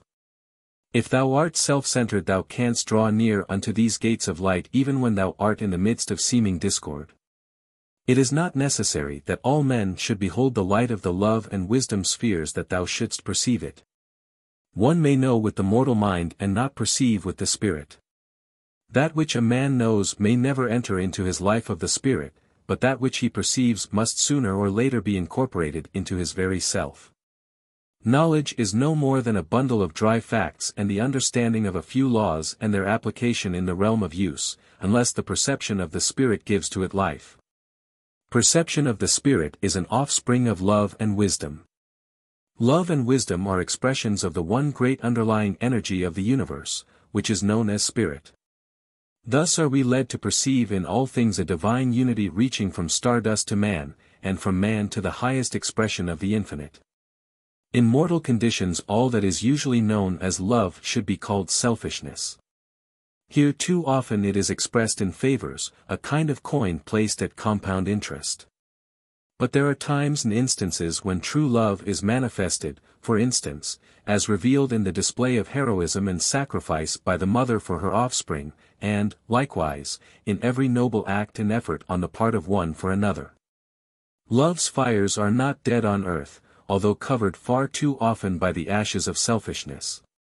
True love is an attribute of the soul that leaps upward like fire from the heart of the volcano, illuminating far and wide the night whose sky is overcast with clouds of hate and discord. This is a reflection of the light that forever plays about the heights where angels, sons of God, messiahs and archangels have their abiding place. And wisdom is not merely the acquiring of knowledge, but also the understanding of its practical uses. The wisdom soul is not only the one that knows, but also the one who perceives the value of truth. How many there are of the earth children who have simply buried themselves in the dry details of technical science. How many there are who have gathered, analyzed and classified flowers, insects and fossils, yet know not their uses in the divine economy of things, and, with equal truth it might be declared, know not of that divine life that throbs and pulsates through them all. While mere earthly knowledge may be confined to the realm of physical data, wisdom has its wings ever spread for flight into the realms of cause and use. Thus clouds are dissipated, difficulties overcome, and the pure white light of spirit reveals the path that leadeth on forevermore. 28. Niantu asked the Master, why is it that I am affected by all individuals that come into my presence, not only mentally but also physically? Some give me the sensations of peace and joy, while others almost completely destroy my equilibrium. It is not necessary for me to come into mental communion with people to be thus affected, neither is it necessary for me to come into physical contact with them. The Master walked some little distance by the side of Niantu before replying to his interrogations. All this time he was noting the change that was rapidly stealing over the physical body of his companion. When they met that morning Niantu's body was terribly agitated, as if all the chords of his being were swept by a storm. But now all the nerve currents were calmed and brought under the control of the peace-loving soul that dwelt within. Then spake the Master, a moment ago, O Niantu, thou wast restless as an untamed steed, but now thou art calm as a philosopher. These conditions have been brought about by the mental states of others. Thou hast seen some delicate piece of mechanism affected not only by every change of temperature but also by every passing cloud. The most sensitive and delicate piece of mechanism when compared with the human body is crude and unresponsive. Not only one but many spirits may cause this sounding board to vibrate. Ever the dominant chord should be struck from within. But through ignorance and lack of spiritual growth it is often struck from without.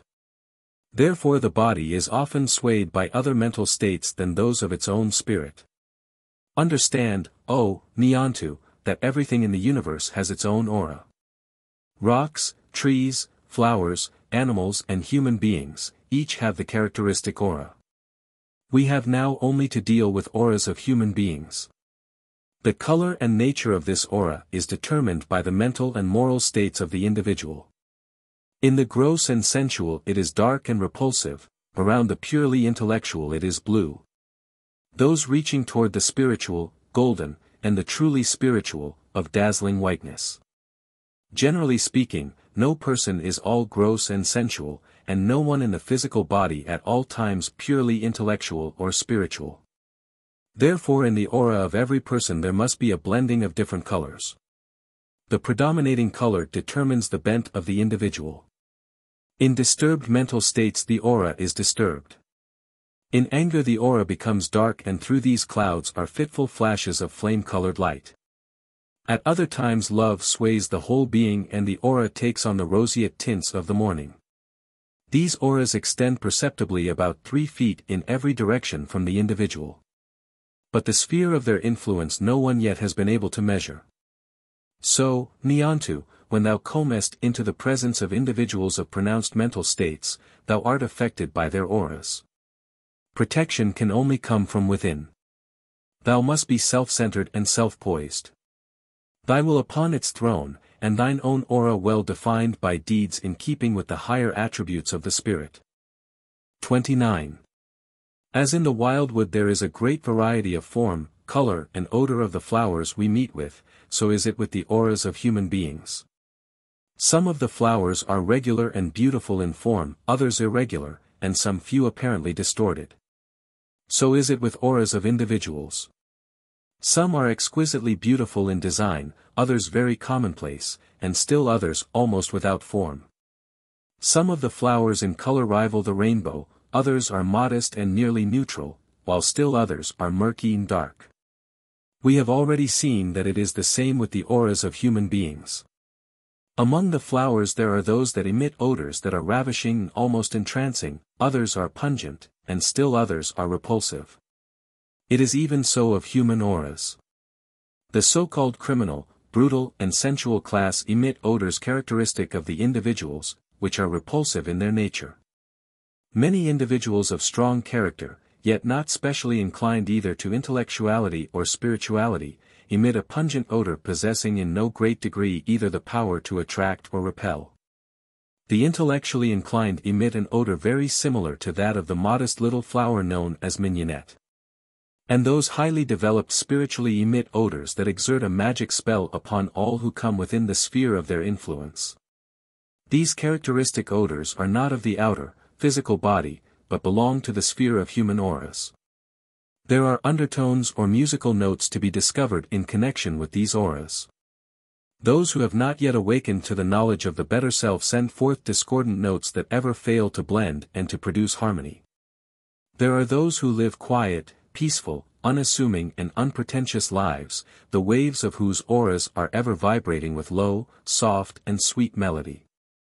There are also those grand souls, ever struggling upward, ever breaking away from all restraints, ever promoting the higher interests of humanity. These are surrounded by auras vibrating with the grand, triumphal notes of victory. With physical eyes you may not behold all these colors and forms. With physical ears you may not catch all these notes, for in the universe there are forms and colors invisible to the physical eye of man, and notes either too low or too high to be heard by his external ears. These truths can appeal, then, only to the spiritually awakened, for these have both heard and seen many things all unknown and unperceived by those who have not risen above the valley mists of materiality. Then, O Niantu, let the real Niantu, not that which appears or seems to be the Niantu, assert itself, and thou shalt be led out of the world of shadows, into the world of light, where all things may be revealed unto the waiting spirit. 30.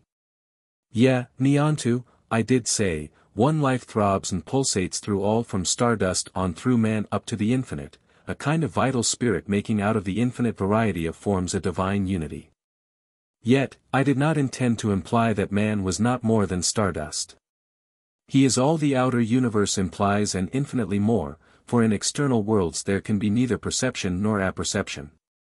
The stardust of itself is not conscious of the existence of man, cannot reason with regard to things, neither can it grasp intuitively eternal verities, nor realize the power of soul.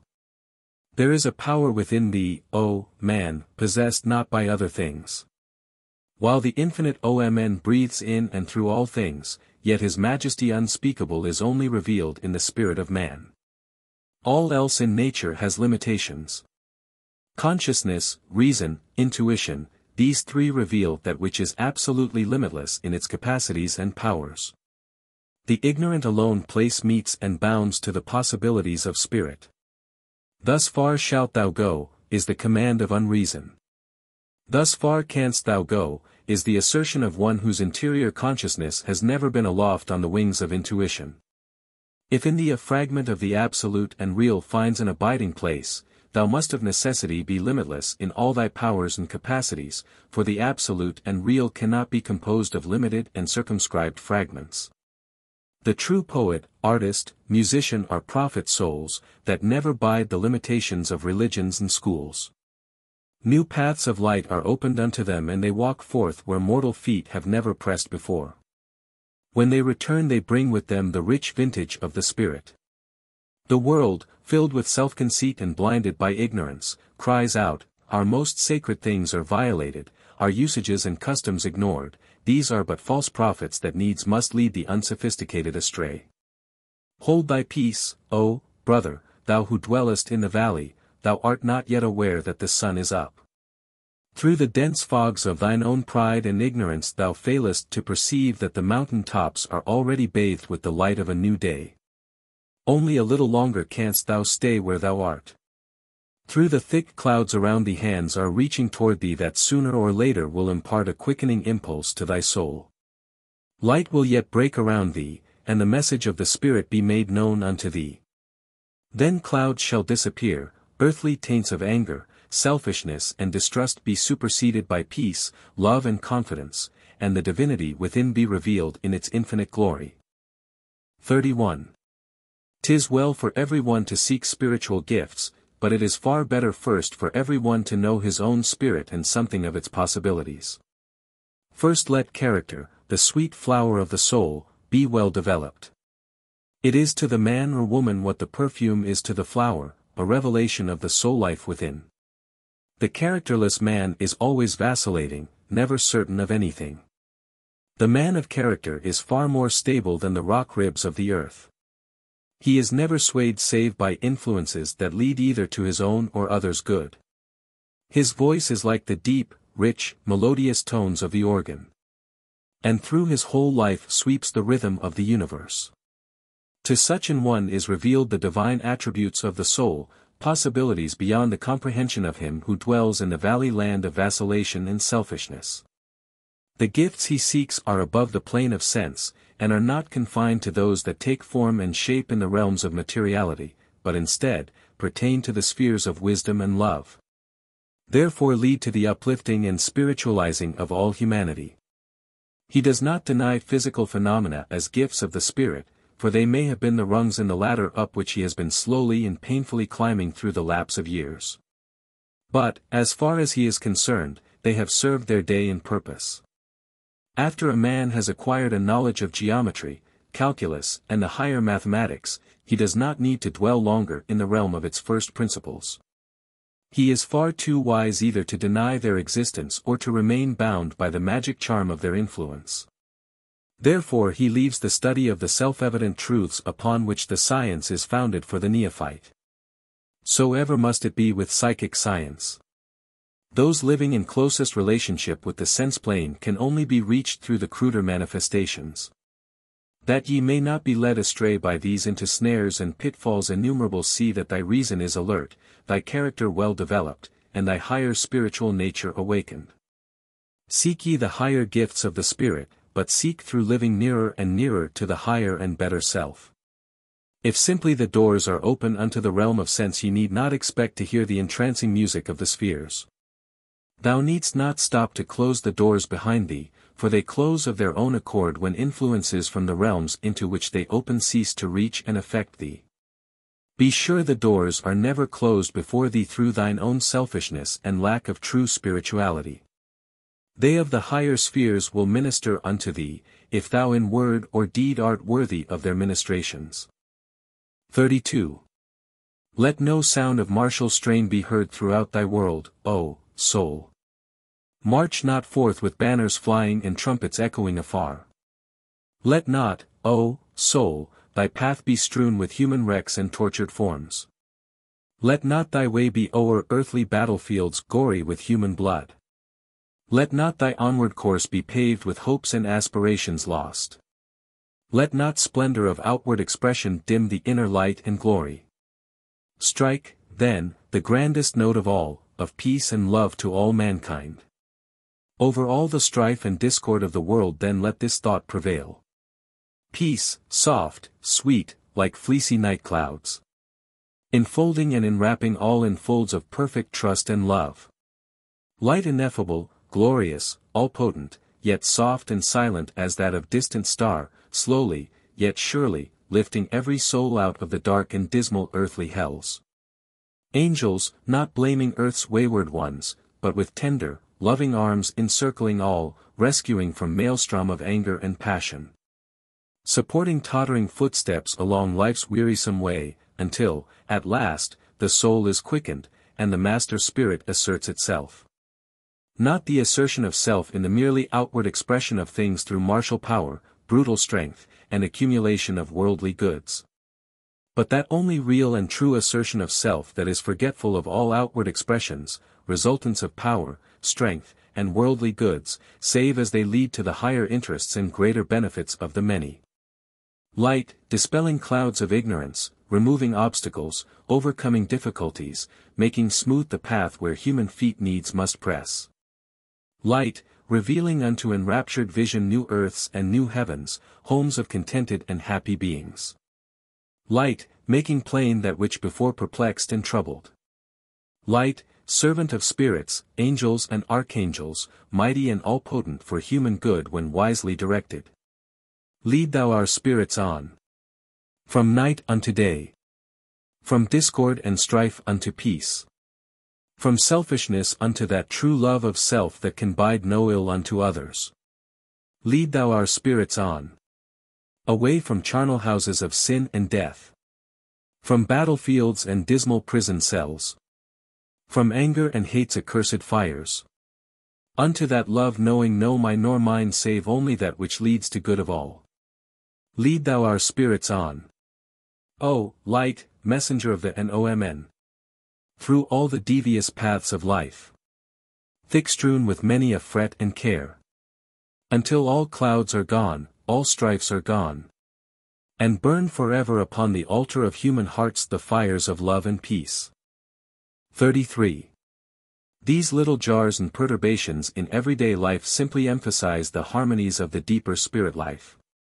The all-pervading life that in time must overcome and master all things, in thy present life is only revealed by partial liftings of the veil. No man knows its depth and full meaning. For it is out of sight save when it flashes through the thick clouds which far too often enshroud the life of man. Much of the disturbances in thy life are caused by outside influences. That these may be avoided, do not cut thyself off from others, for thy life of life must be associated with that of others. Those that annoy and fret thee are always on a plane below thee. Intellectually they may be above thee, but always spiritually they are far beneath thee. Cut not entirely loose from them, and yet be independent in thy way of living and thinking.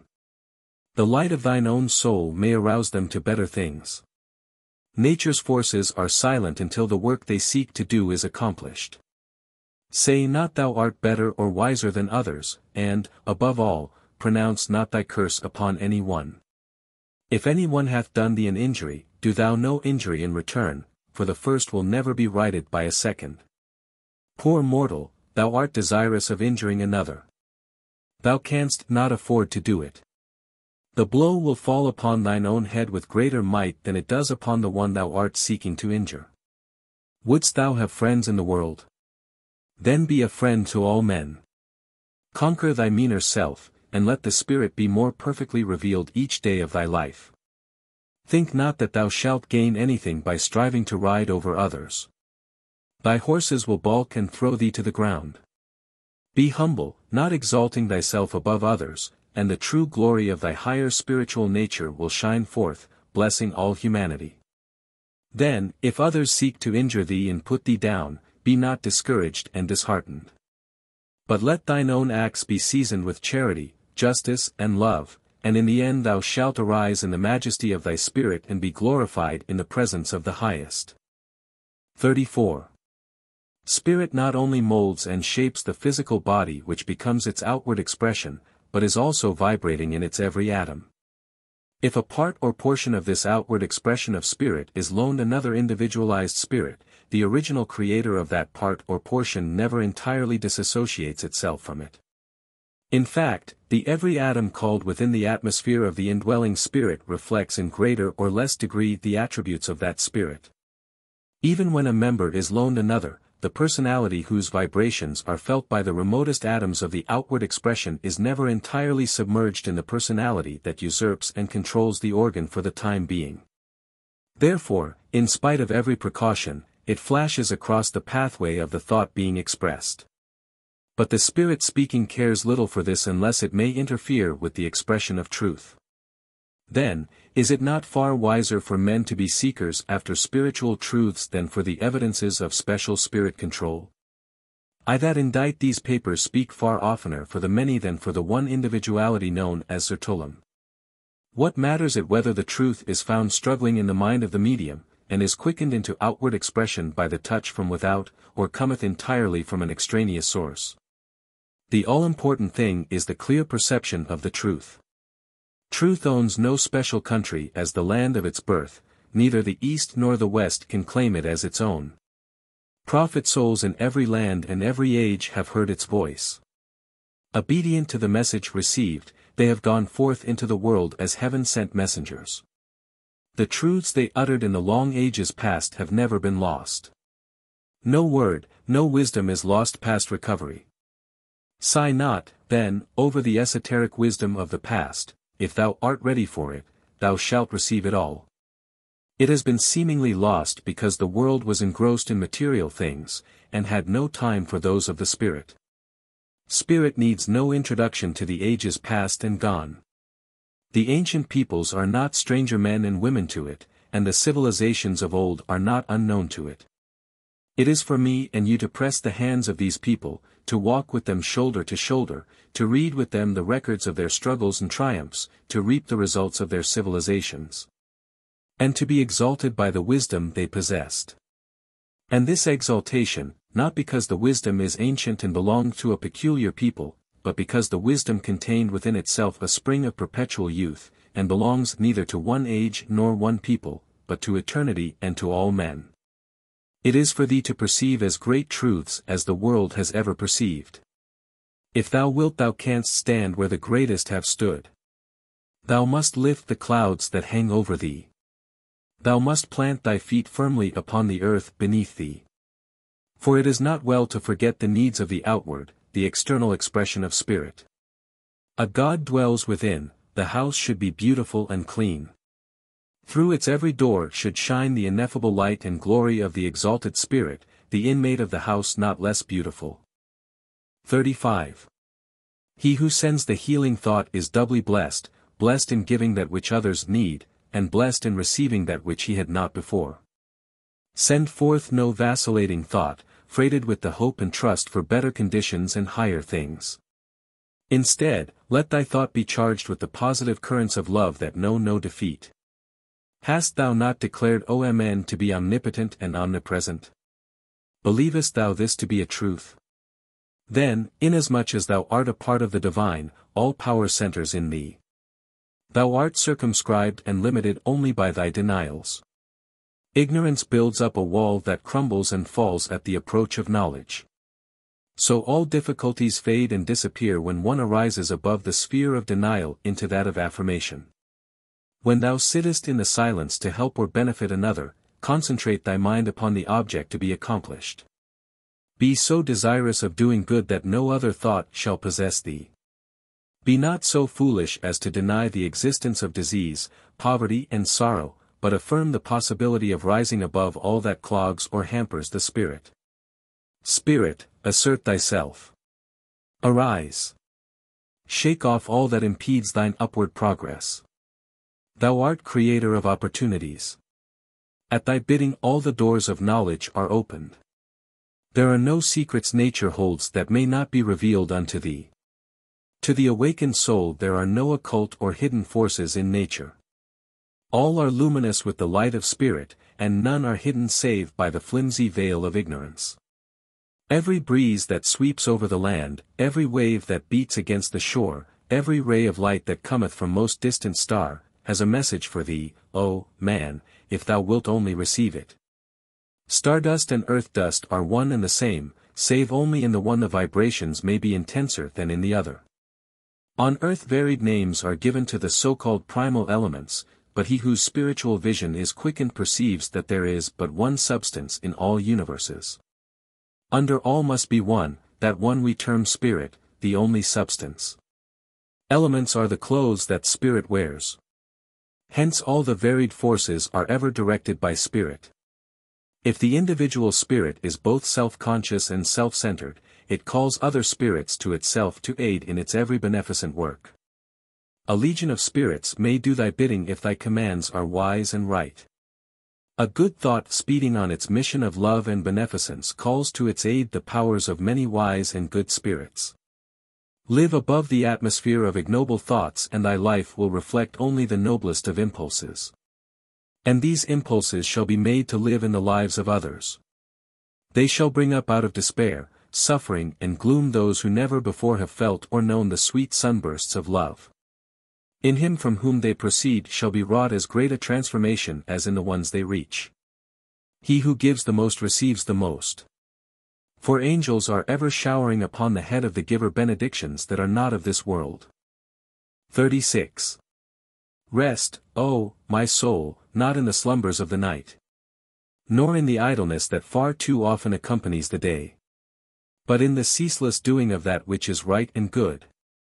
Out of turmoil and strife, thou shalt arise, O, my soul.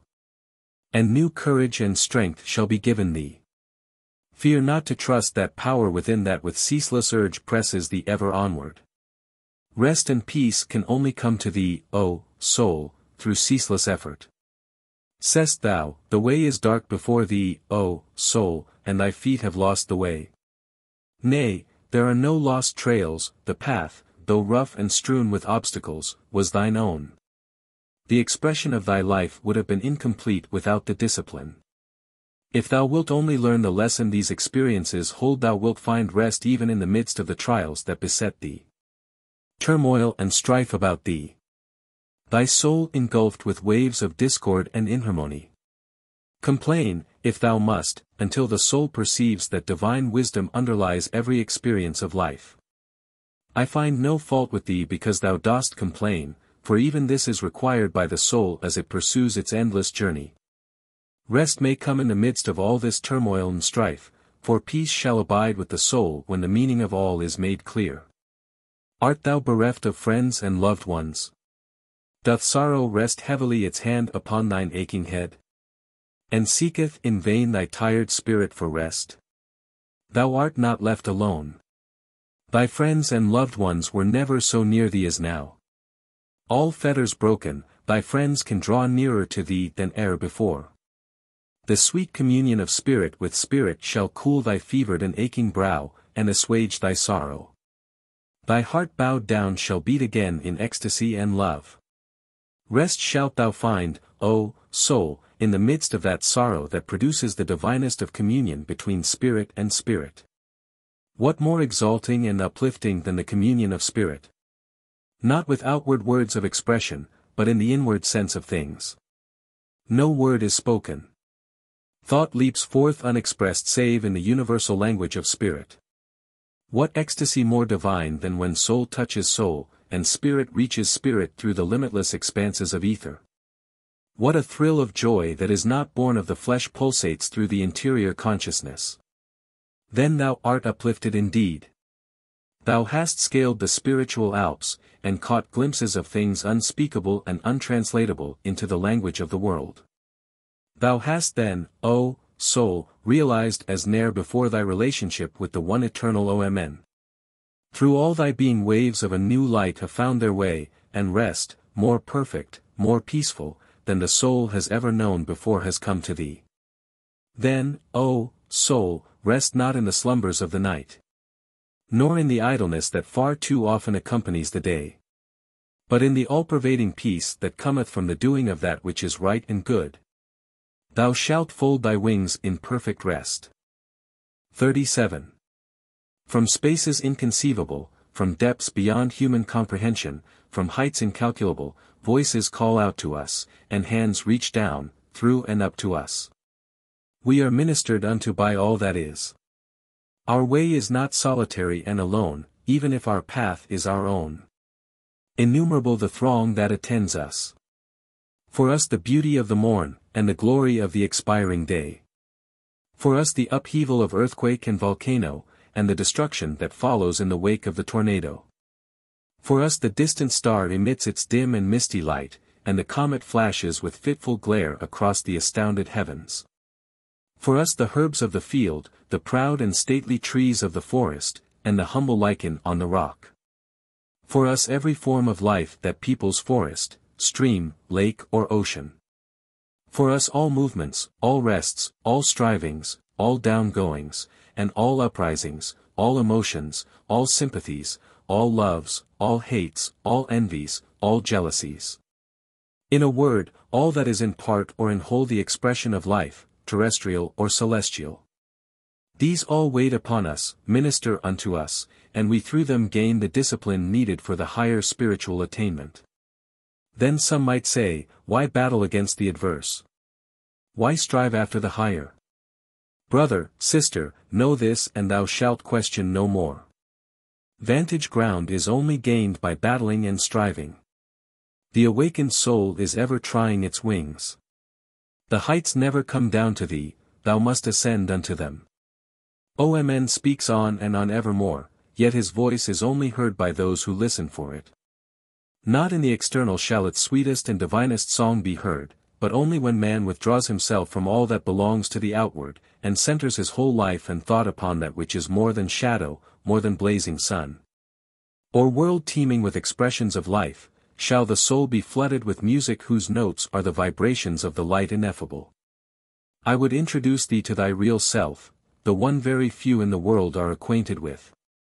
Thou hast lived so far away from thyself that thou hast become acquainted with its feeblest expressions. Come ye nearer unto self, enter the Holy of Holies, the citadel whence consciousness proceeds. Behold the God upon the throne. The real knowledge of self shall throw light upon others and make it possible for thee to sense the mission of each life. Growth shall come from the possession of this knowledge, and through it shall come the understanding of the message that every expression of the all conveys to thee. Through the darkness around thee shall flash the light that is not on land or sea, the light of spirit that ever lifteth to higher and better things. And in the interior consciousness shall be made plain and clear the real meanings of the adverse experiences and the strivings that enter into thy life. When thou shalt become submissive to indwelling spirit, all shall be fully understood. For God knows all. 38. If others near thee in the sense world annoy thee, shut them out from thy real life. The ego may drive from itself all consciousness of that which it does not need. The ego, the vital spark, that which is divine, dwells afar and apart from all that belongs to the external world. It belongs to the depths, and not to the surface of things. The imago and not the ego is incarnate. The ego builds for its creation's houses, but these are not for itself to dwell in. One with the eternal, it is as houseless as the eternal. It is well and right for thee to live much of the time apart from others, for in the interior consciousness thou shalt find all that is essential for thee. Yet, leadings to this interior consciousness are necessary. Books, men and things may be necessary to lead thee to thyself, but the time will come when these leadings will be needed no longer, for the dewdrop shall have touched the heart of the lotus and be merged in its interior consciousness. He who walks through the world with his elbows in contact with other elbows never receives the leadings of the Spirit. Spirit needs neither props nor outside influences to make its mission known to thee. Its throne room is within, and only one can have audience at a time. Thou must go alone if thou wouldst receive its blessings and commands. Others cannot hear for thee, others cannot see for thee, others cannot receive for thee. Spirit never calls two at a time. Its pathway does not admit of two walking abreast. Through the same ethers and at the same times travel the varied forces of the universe, yet they never interfere with one another. Each is bent on its own mission. In this world there is plenty of room for all, and there will be no jostling when all find their rightful places.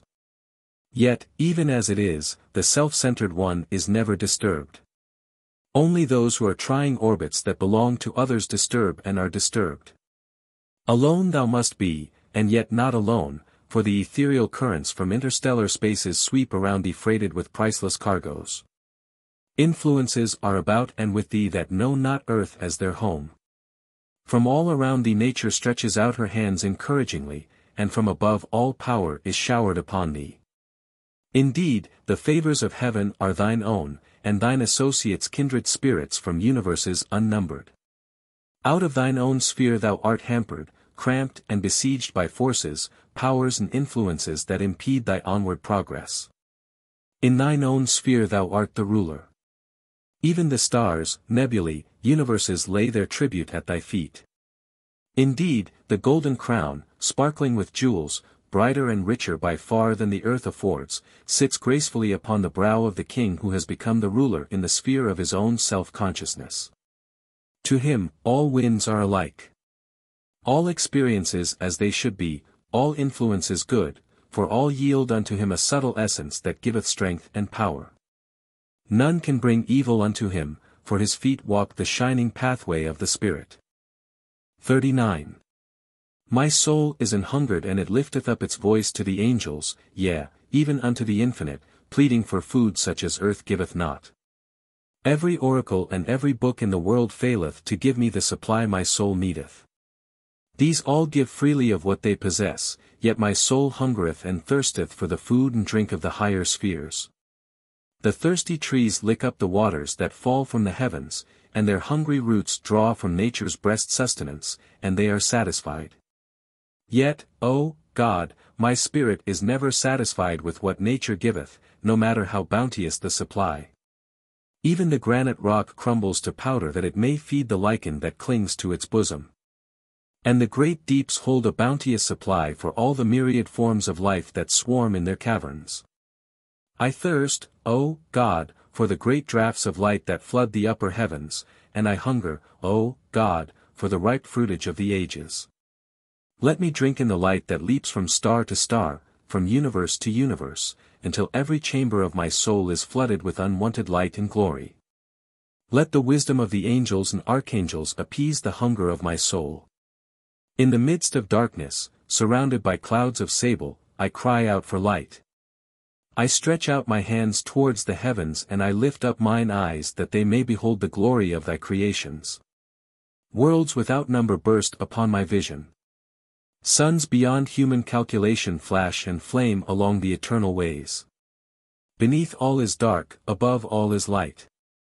Then, O, my soul, be lifted up into realms celestial. Let that calmness and peace steal over thee that the world on account of its passion and ignorance fails to receive. As I cry out, voices from out the silence answer the voiceless cry of the Spirit. As I stretch out my hands the very heavens reach down toward me. As I lift up mine eyes, lo, the heavens are ablaze with light for my spirit. Truly may I cry out. All that is for me. The spaces are for me. The light is for me, and the voiceless silence mine own. Blessed indeed am I, for all blessings are for me. If one helps my brother or sister, I am likewise helped. Even in the remotest corner of the world a deed of kindness done unto the humblest of the children of men is done unto me. Every good act, every good thought, no matter when or where uttered, blesses me. I am not so narrow as to be blessed only by that which is done directly to me, but so broad that the universe alone is large enough for me, therefore, whatsoever of the good the universe holds touches me somewhere. In me blend all races. In me smolder the loves and the aspirations of every age. In me, the orator, the poet, the philosopher, the artist, the musician, the seer, the prophet, all either are now or have been expressed. When I cry out for light, it is not so much for myself as for others, for the blessing comes not so much in the receiving as in the giving. Like a crystal reflect all light that comes to thee, and then shall the light of thine own soul become more and more brilliant. 40. The hills of earth rejoice, yea, the mountains shake their hoary heads with joy. For a new religion is born unto the sons of men. It is mightier by far than all other religions, for incorporated into it is the life of all. The awakening of the real self has made this religion possible. At present it only appeals unto the few whose souls are filled with divine fervor, but on the morrow, when the multitude awake from their long sleep, it shall appeal unto all. Out of the peace and harmony of souls recognizing the real self and dwelling in the atmosphere of its consciousness must this religion spring forth. These are the ones who recognize the beauty of truth as a whole and not simply in its fragmentary form. The great ethnic religions contain only fragments of the truth. But these fragments are so beautiful that man has mistaken them for the whole truth. Truth never dies, neither does it grow old, although changeless as the Eternal One, its aspects are ever changing. The form it assumes is ever suited to the age in which it is presented. Every religion that has outlived the age in which it was given to the world contains some fragment of truth of value to mankind. If one searches long and patiently he may find this fragment of truth in every religion that still persists in the world.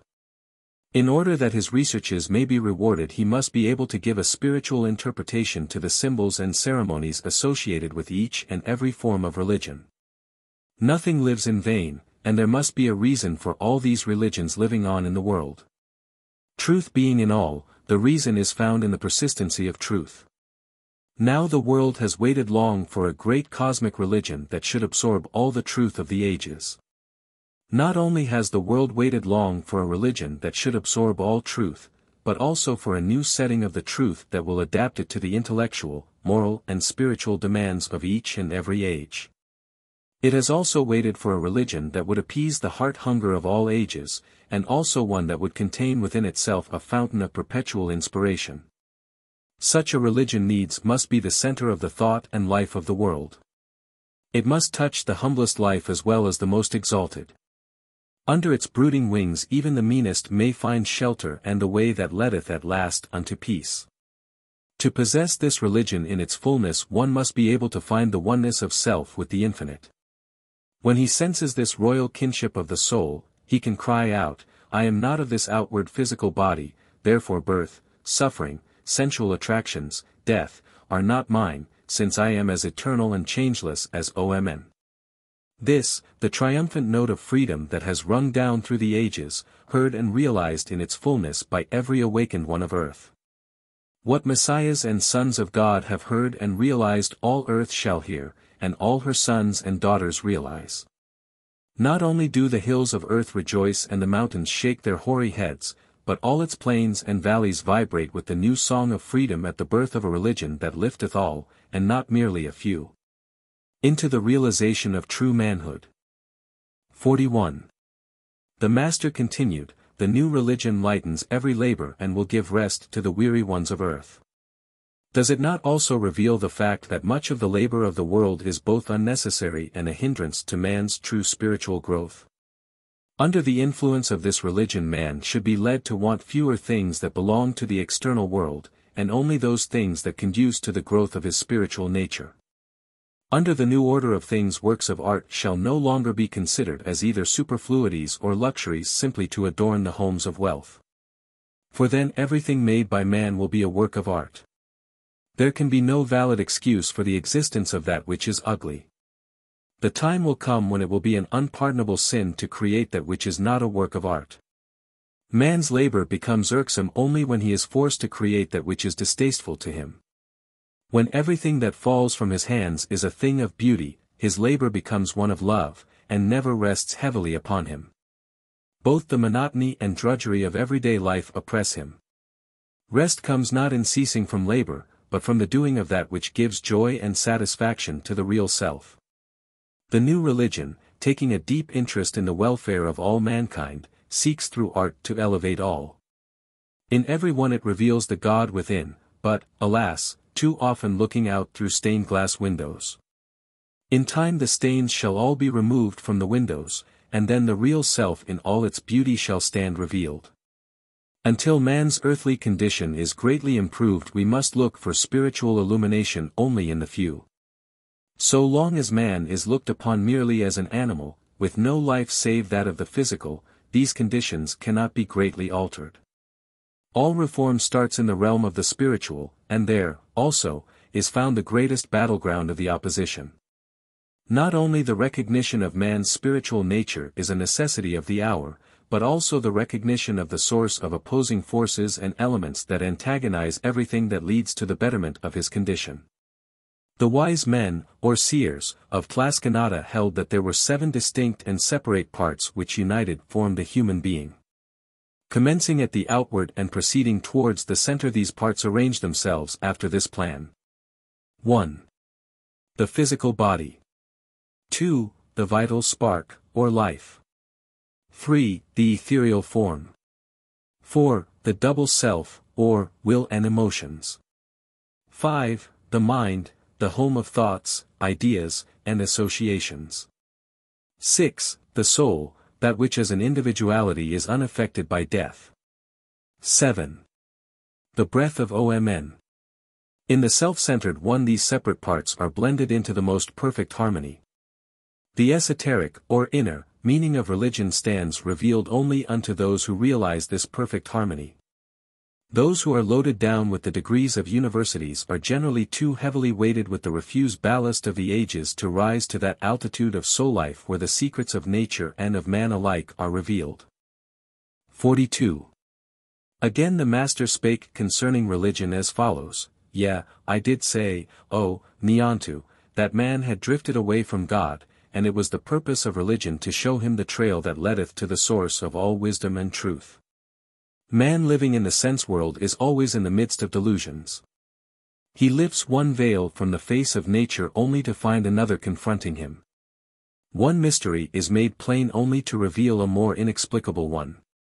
Man will ever seek in vain in the realm of sensation for the cause of things. Here he will find an infinite variety of forms, but the maker of these forms is ever out of sight. That which eludes his grasp on the plane of sensation may be easily discovered on the astral and spiritual planes. According to Tlaskan philosophy, the first 4 of the parts entering into the composition of man belong to the world of sensation, while the last 3 belong to the higher spiritual planes of thought and life. By means of the first 4 parts he takes hold of the material side of the universe. These unite him with all mineral, vegetable and animal forms of life in all universes. The transitory and delusive are ever weaving their web with finer and finer meshes around him. Even the will is rocked and swayed by the emotions that ofttimes have their birth in the realm of physical sensation. It is a difficult task to classify the emotions, yet they may be readily divided into 2 great divisions. Those dominated by the passions may be known as physical emotions. Those under the control of the higher attributes of the mind as love and wisdom emotions. When the will is under the control of the physical emotions, or is hampered by these emotions, then man drifts away from all knowledge or conception of the infinite. When under the control of love and wisdom emotions he is led to perceive his relationship with the divine.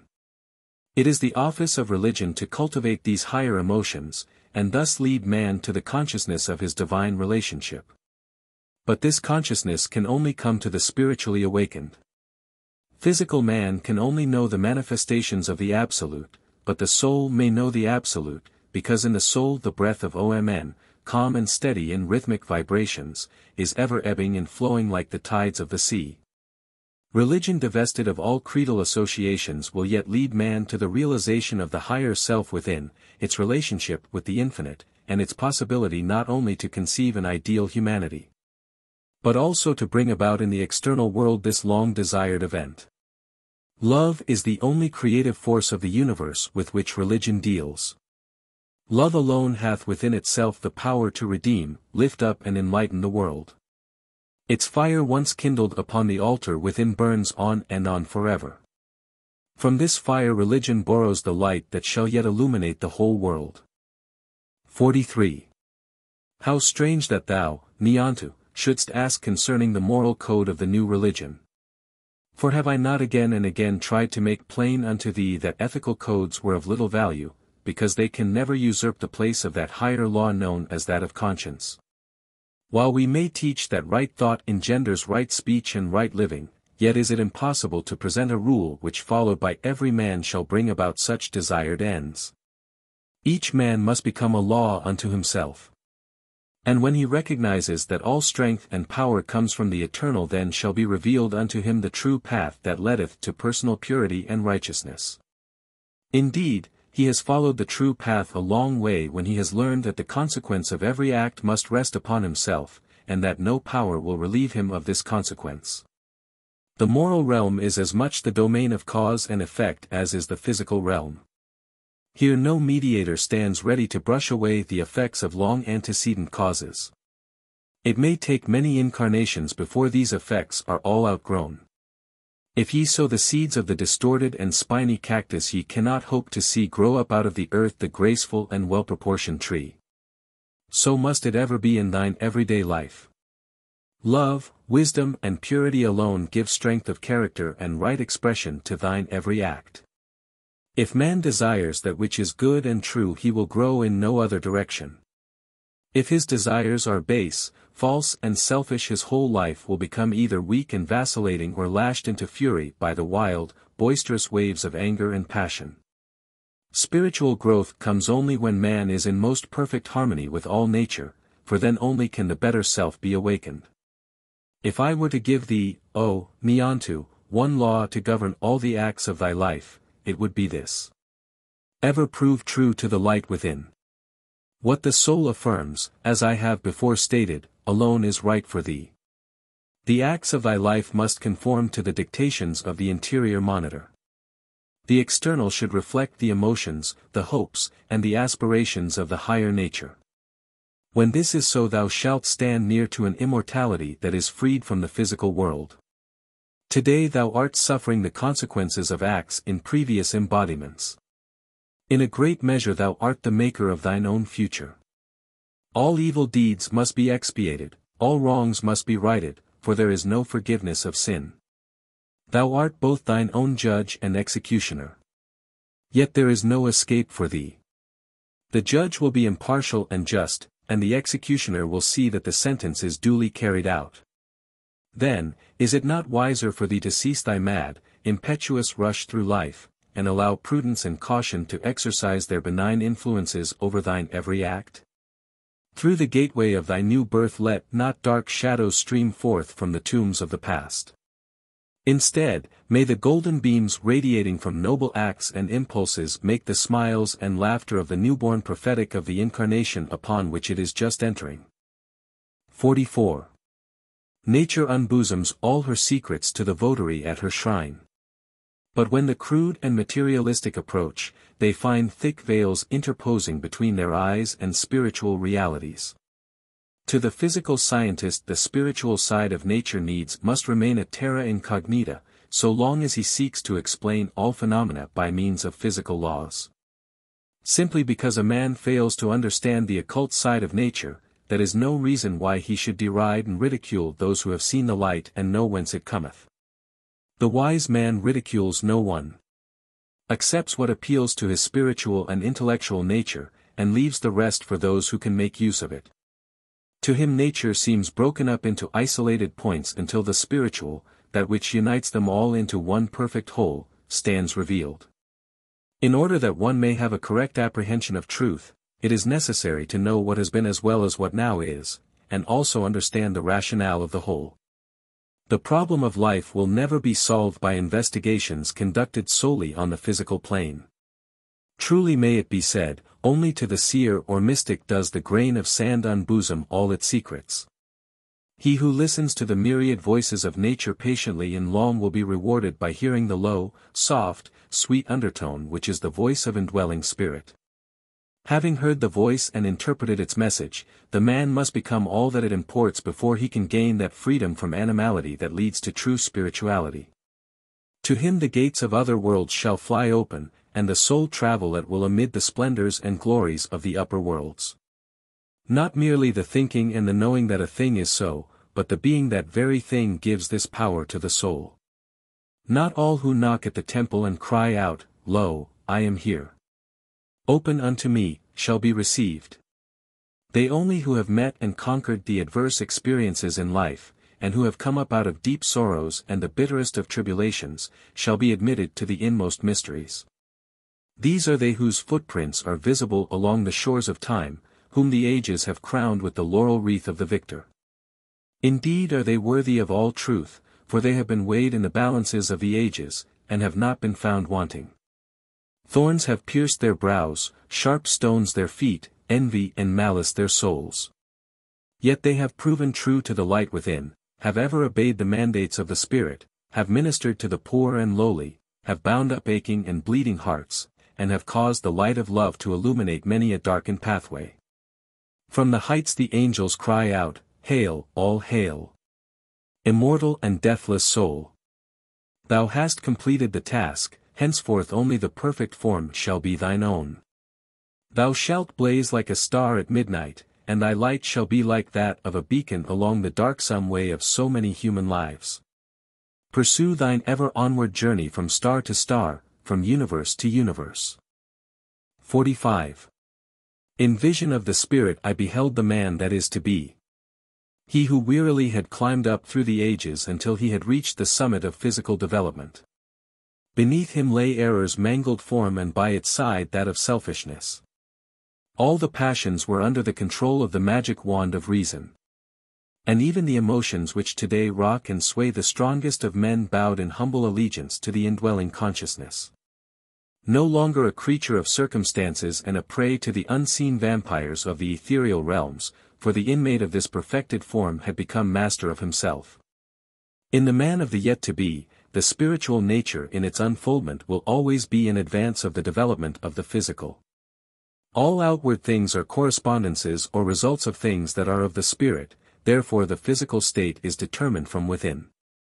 All growth is from the center toward the circumference, and man's physical body is not an exception to this law that obtains throughout all universes.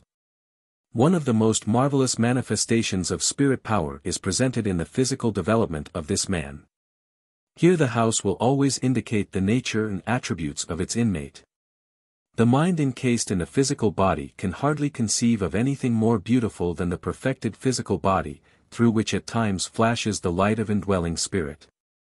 Well may this house be termed a temple fit for the habitation of Omn. Fresh from the Master's hands, perfect in the adjustment of all its parts, it throbs and pulsates with the all-pervading light that is eternal. The fire that ever burns upon the altar of the soul has been kindled by the hand of Omn, and shall die out only when Omn ceases to glow and burn as the central fire of all universes. Beneath his feet smolder the fires of earthly lust, greed and selfishness, but over his head, like a coronet fit for an immortal God, glow forevermore the stars of faith, hope and love. Faith in all the true, beautiful and good time has gathered up as his most sacred treasure. Hope, kindling the fires of charity, inasmuch as it compels all to perceive that good is the final goal of all, and love, whose influence, the divinest of all, causeth man to work no evil, but to do good even to the humblest and meanest of all created things. Blessed Trinity, whose light shall become brighter and brighter in the world, until the love of my and mine shall be lost in that deeper love of the all, that shall foster in every human heart a sense of the brotherhood of all. That shall yet usher in the golden age foretold by seer and prophet of every race and age the world has seen or man has ever known. The age when man shall own no master save that of his own spirit, bow at no altar save that over which the stars of truth and reason never set. And offer to the unspeakable One only that worship which consists in the doing of that which is right and good. Then shall appear what I beheld in the vision of the Spirit as the man that is to be. 46. Then spake Niantu, O, Master, I would seek the easier pathway. My feet are torn and bleeding, and my heart is sore from many a dagger thrust. Why labor for others to make their pathway easier while ours lies over the untrodden fields and up the steep and trackless ascents? The multitudes are but slaves that bow and kiss the hands that oppress whilst they either spurn or strike the hand outstretched to bless and assist them. Why not go on our way, as thou hast already taught, alone, and leave them to stumble along as best they may?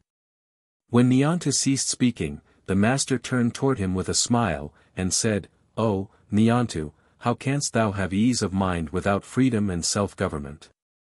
And how canst thou obtain these unless thine every duty is performed? If the smallest duty is neglected, ease cannot come to thee.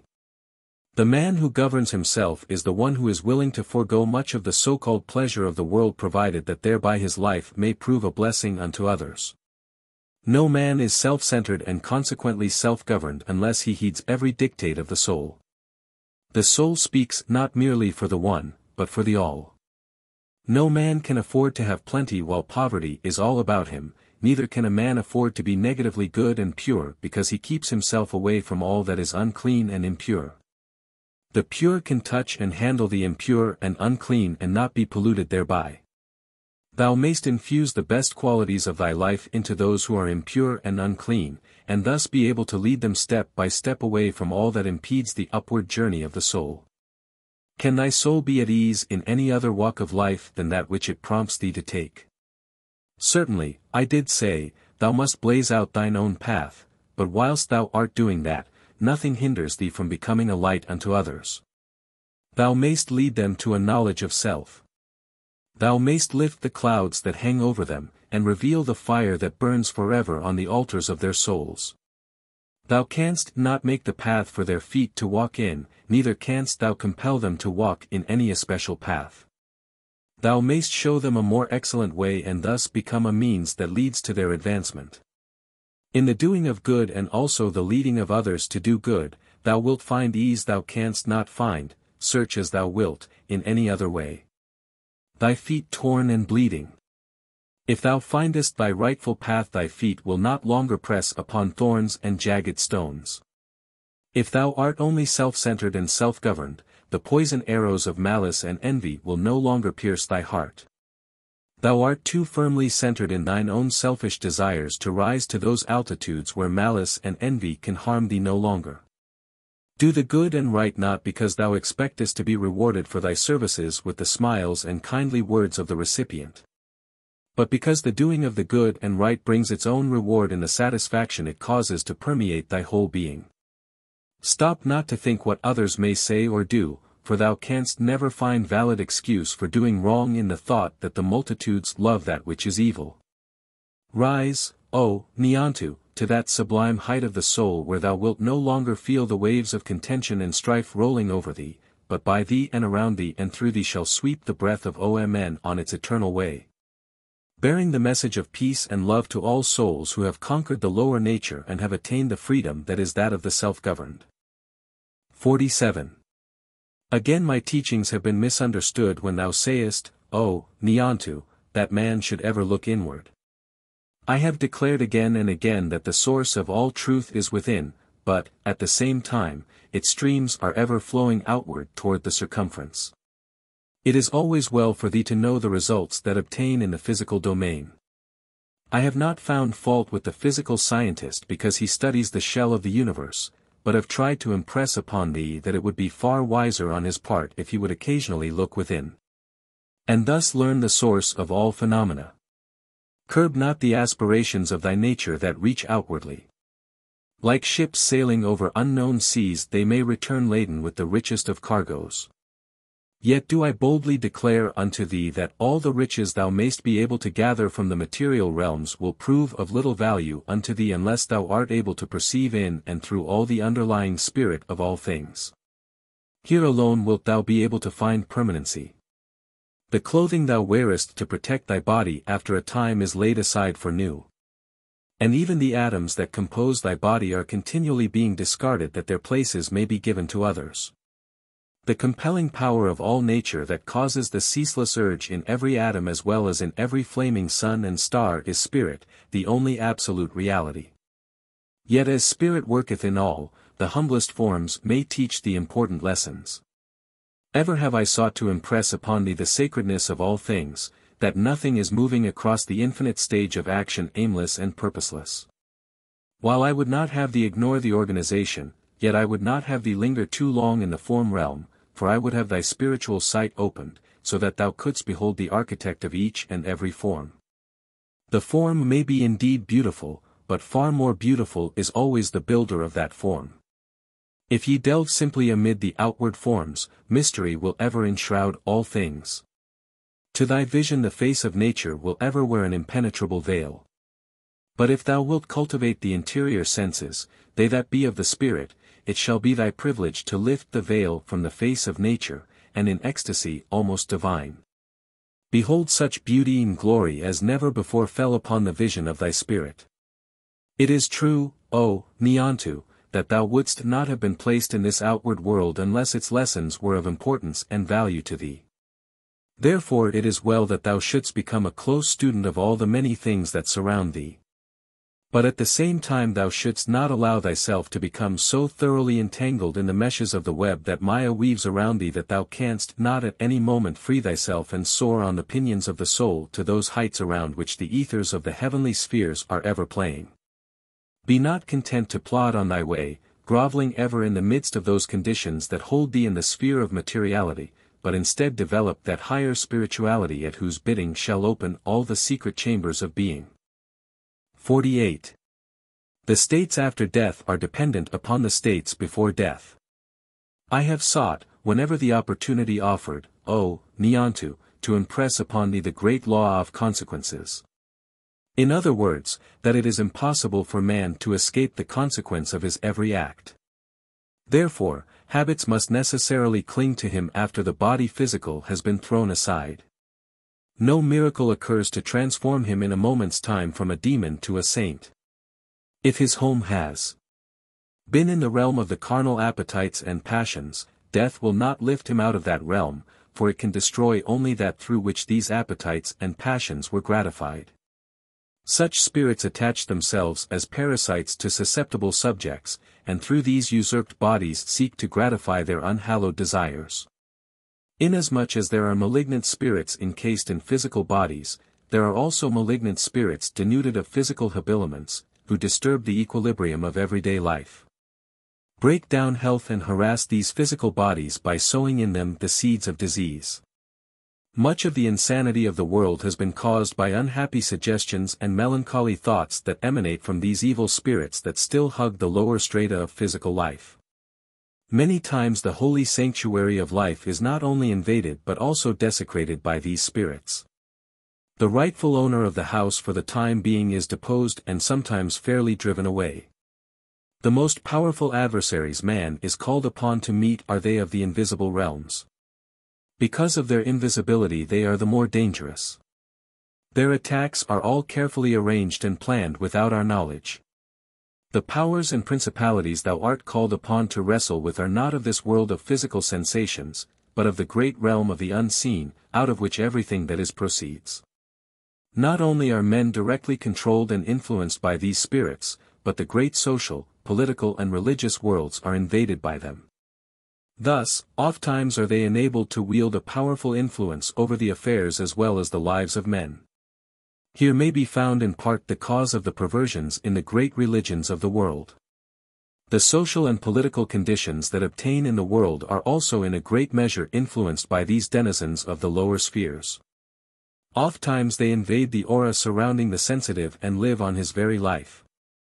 Through him they again live the old life, drink in once more its delights and revel in its associations. This species of vampirism is far more prevalent in the world today than many are willing to believe. The great body of men and women who are prone to investigate along the line of psychical phenomena are ever ready to hear of all that which is good and beautiful. while they turn away in disgust from him who would show them the darker side of human existence. Man cannot afford to wander longer in the realm of half-truths. In order that he may be well armed and fully equipped for the battles of life, he must know the whole truth. Therefore he must be led to realize the dangers that confront him. Knowledge is one of the greatest sources of our strength and power. Ignorance makes slaves of even the wisest of the earth. Ignorance draws dark curtains before the eyes of man, while spirit vampires creep upon him unawares. Knowledge lifts all curtains, dispels all fogs and clouds, revealing the enemy in his lair. When we know our enemy and the source of his strength, the battle is more than half won. Victory comes when we are led to realize our own strength and power. 49. Well dost thou ask, O Niantu, how can we deal with these conditions? How free the unfortunate one of the parasites that have attached themselves to him?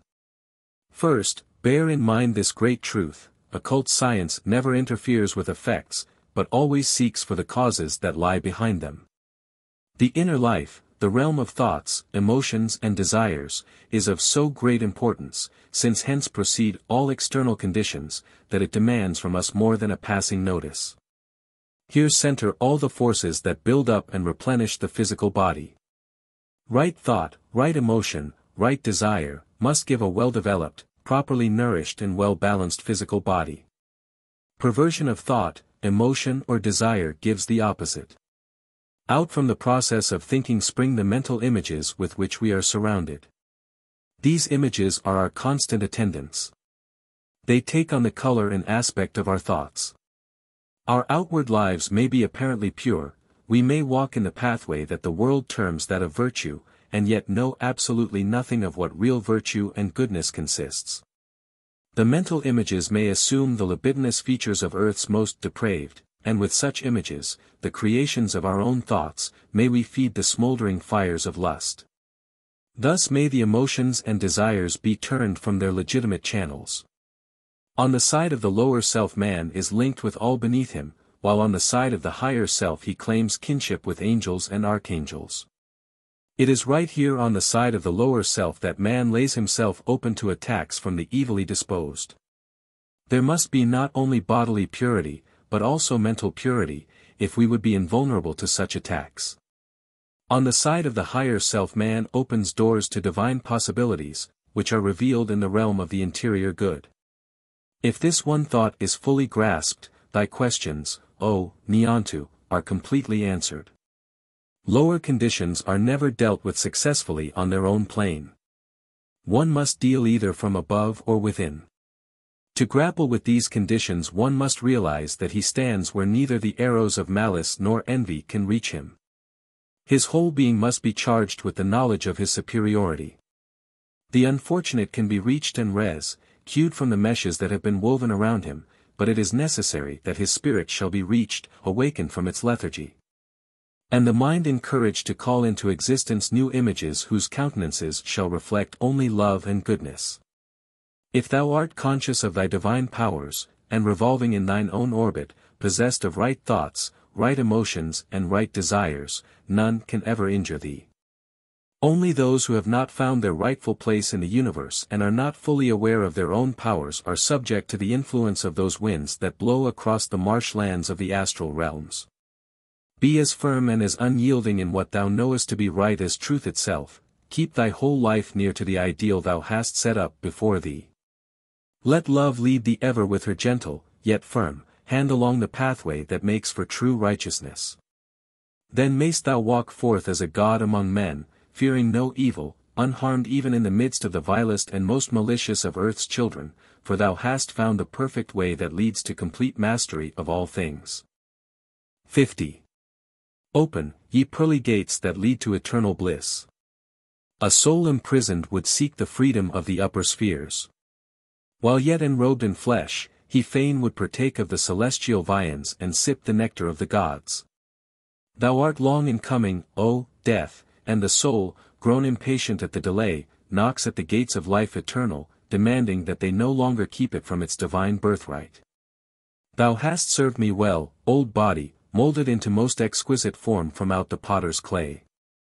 Through constant use and contact with the rough, wild elements of space and time thou hast grown more and more ethereal, each day reflecting more and more perfectly the workings of spirit within.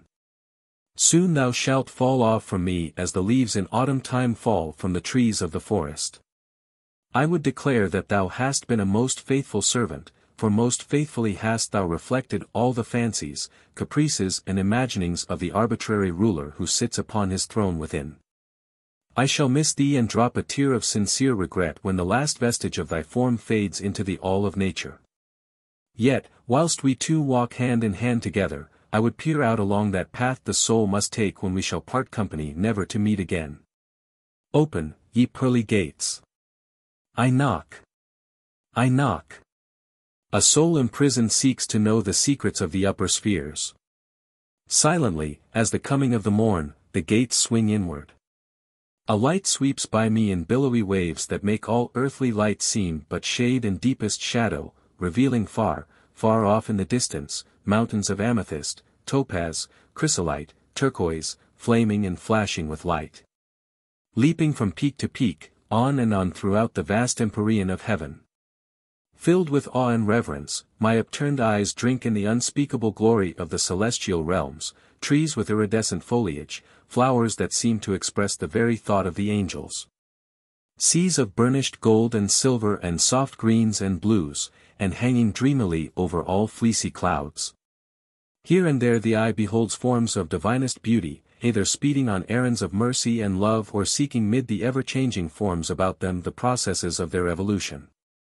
Overcome with awe and reverence, the bewildered soul turns once more earthward. For it is not yet prepared to dwell in the midst of such glory and magnificence. For it still must come the toil, the disappointments, the inharmonies of the sense world, until all bonds are broken, all fetters loosened, and purified of all earthly dross it shall rise from sphere to sphere. Ever nearer and nearer to the light ineffable that flashes on from century to century, from aeon to aeon, from time to eternity, the light that ever veils the countenance of the eternal. Omen. Tlaskan words. Akasa. The great ocean of ether sweeping in and through all things. Lumkados. Omen taken, those who have passed through the change called death. Niantu. One of the disciples of Zertoulem most deeply loved by the Master. Omen. The Eternal, God. Atmar. Under clouds, not yet awakened to the light of the Spirit. Sebas the onto. Sebas, mountains, the sun, onto, setting. The mountains of the setting sun. The sun. Tlaskan. The sacred race that peopled a portion of Central America many thousands of years ago. Tlaskanata. The land of the sacred record, so called because the people were led to this land by a prophecy in their sacred writings.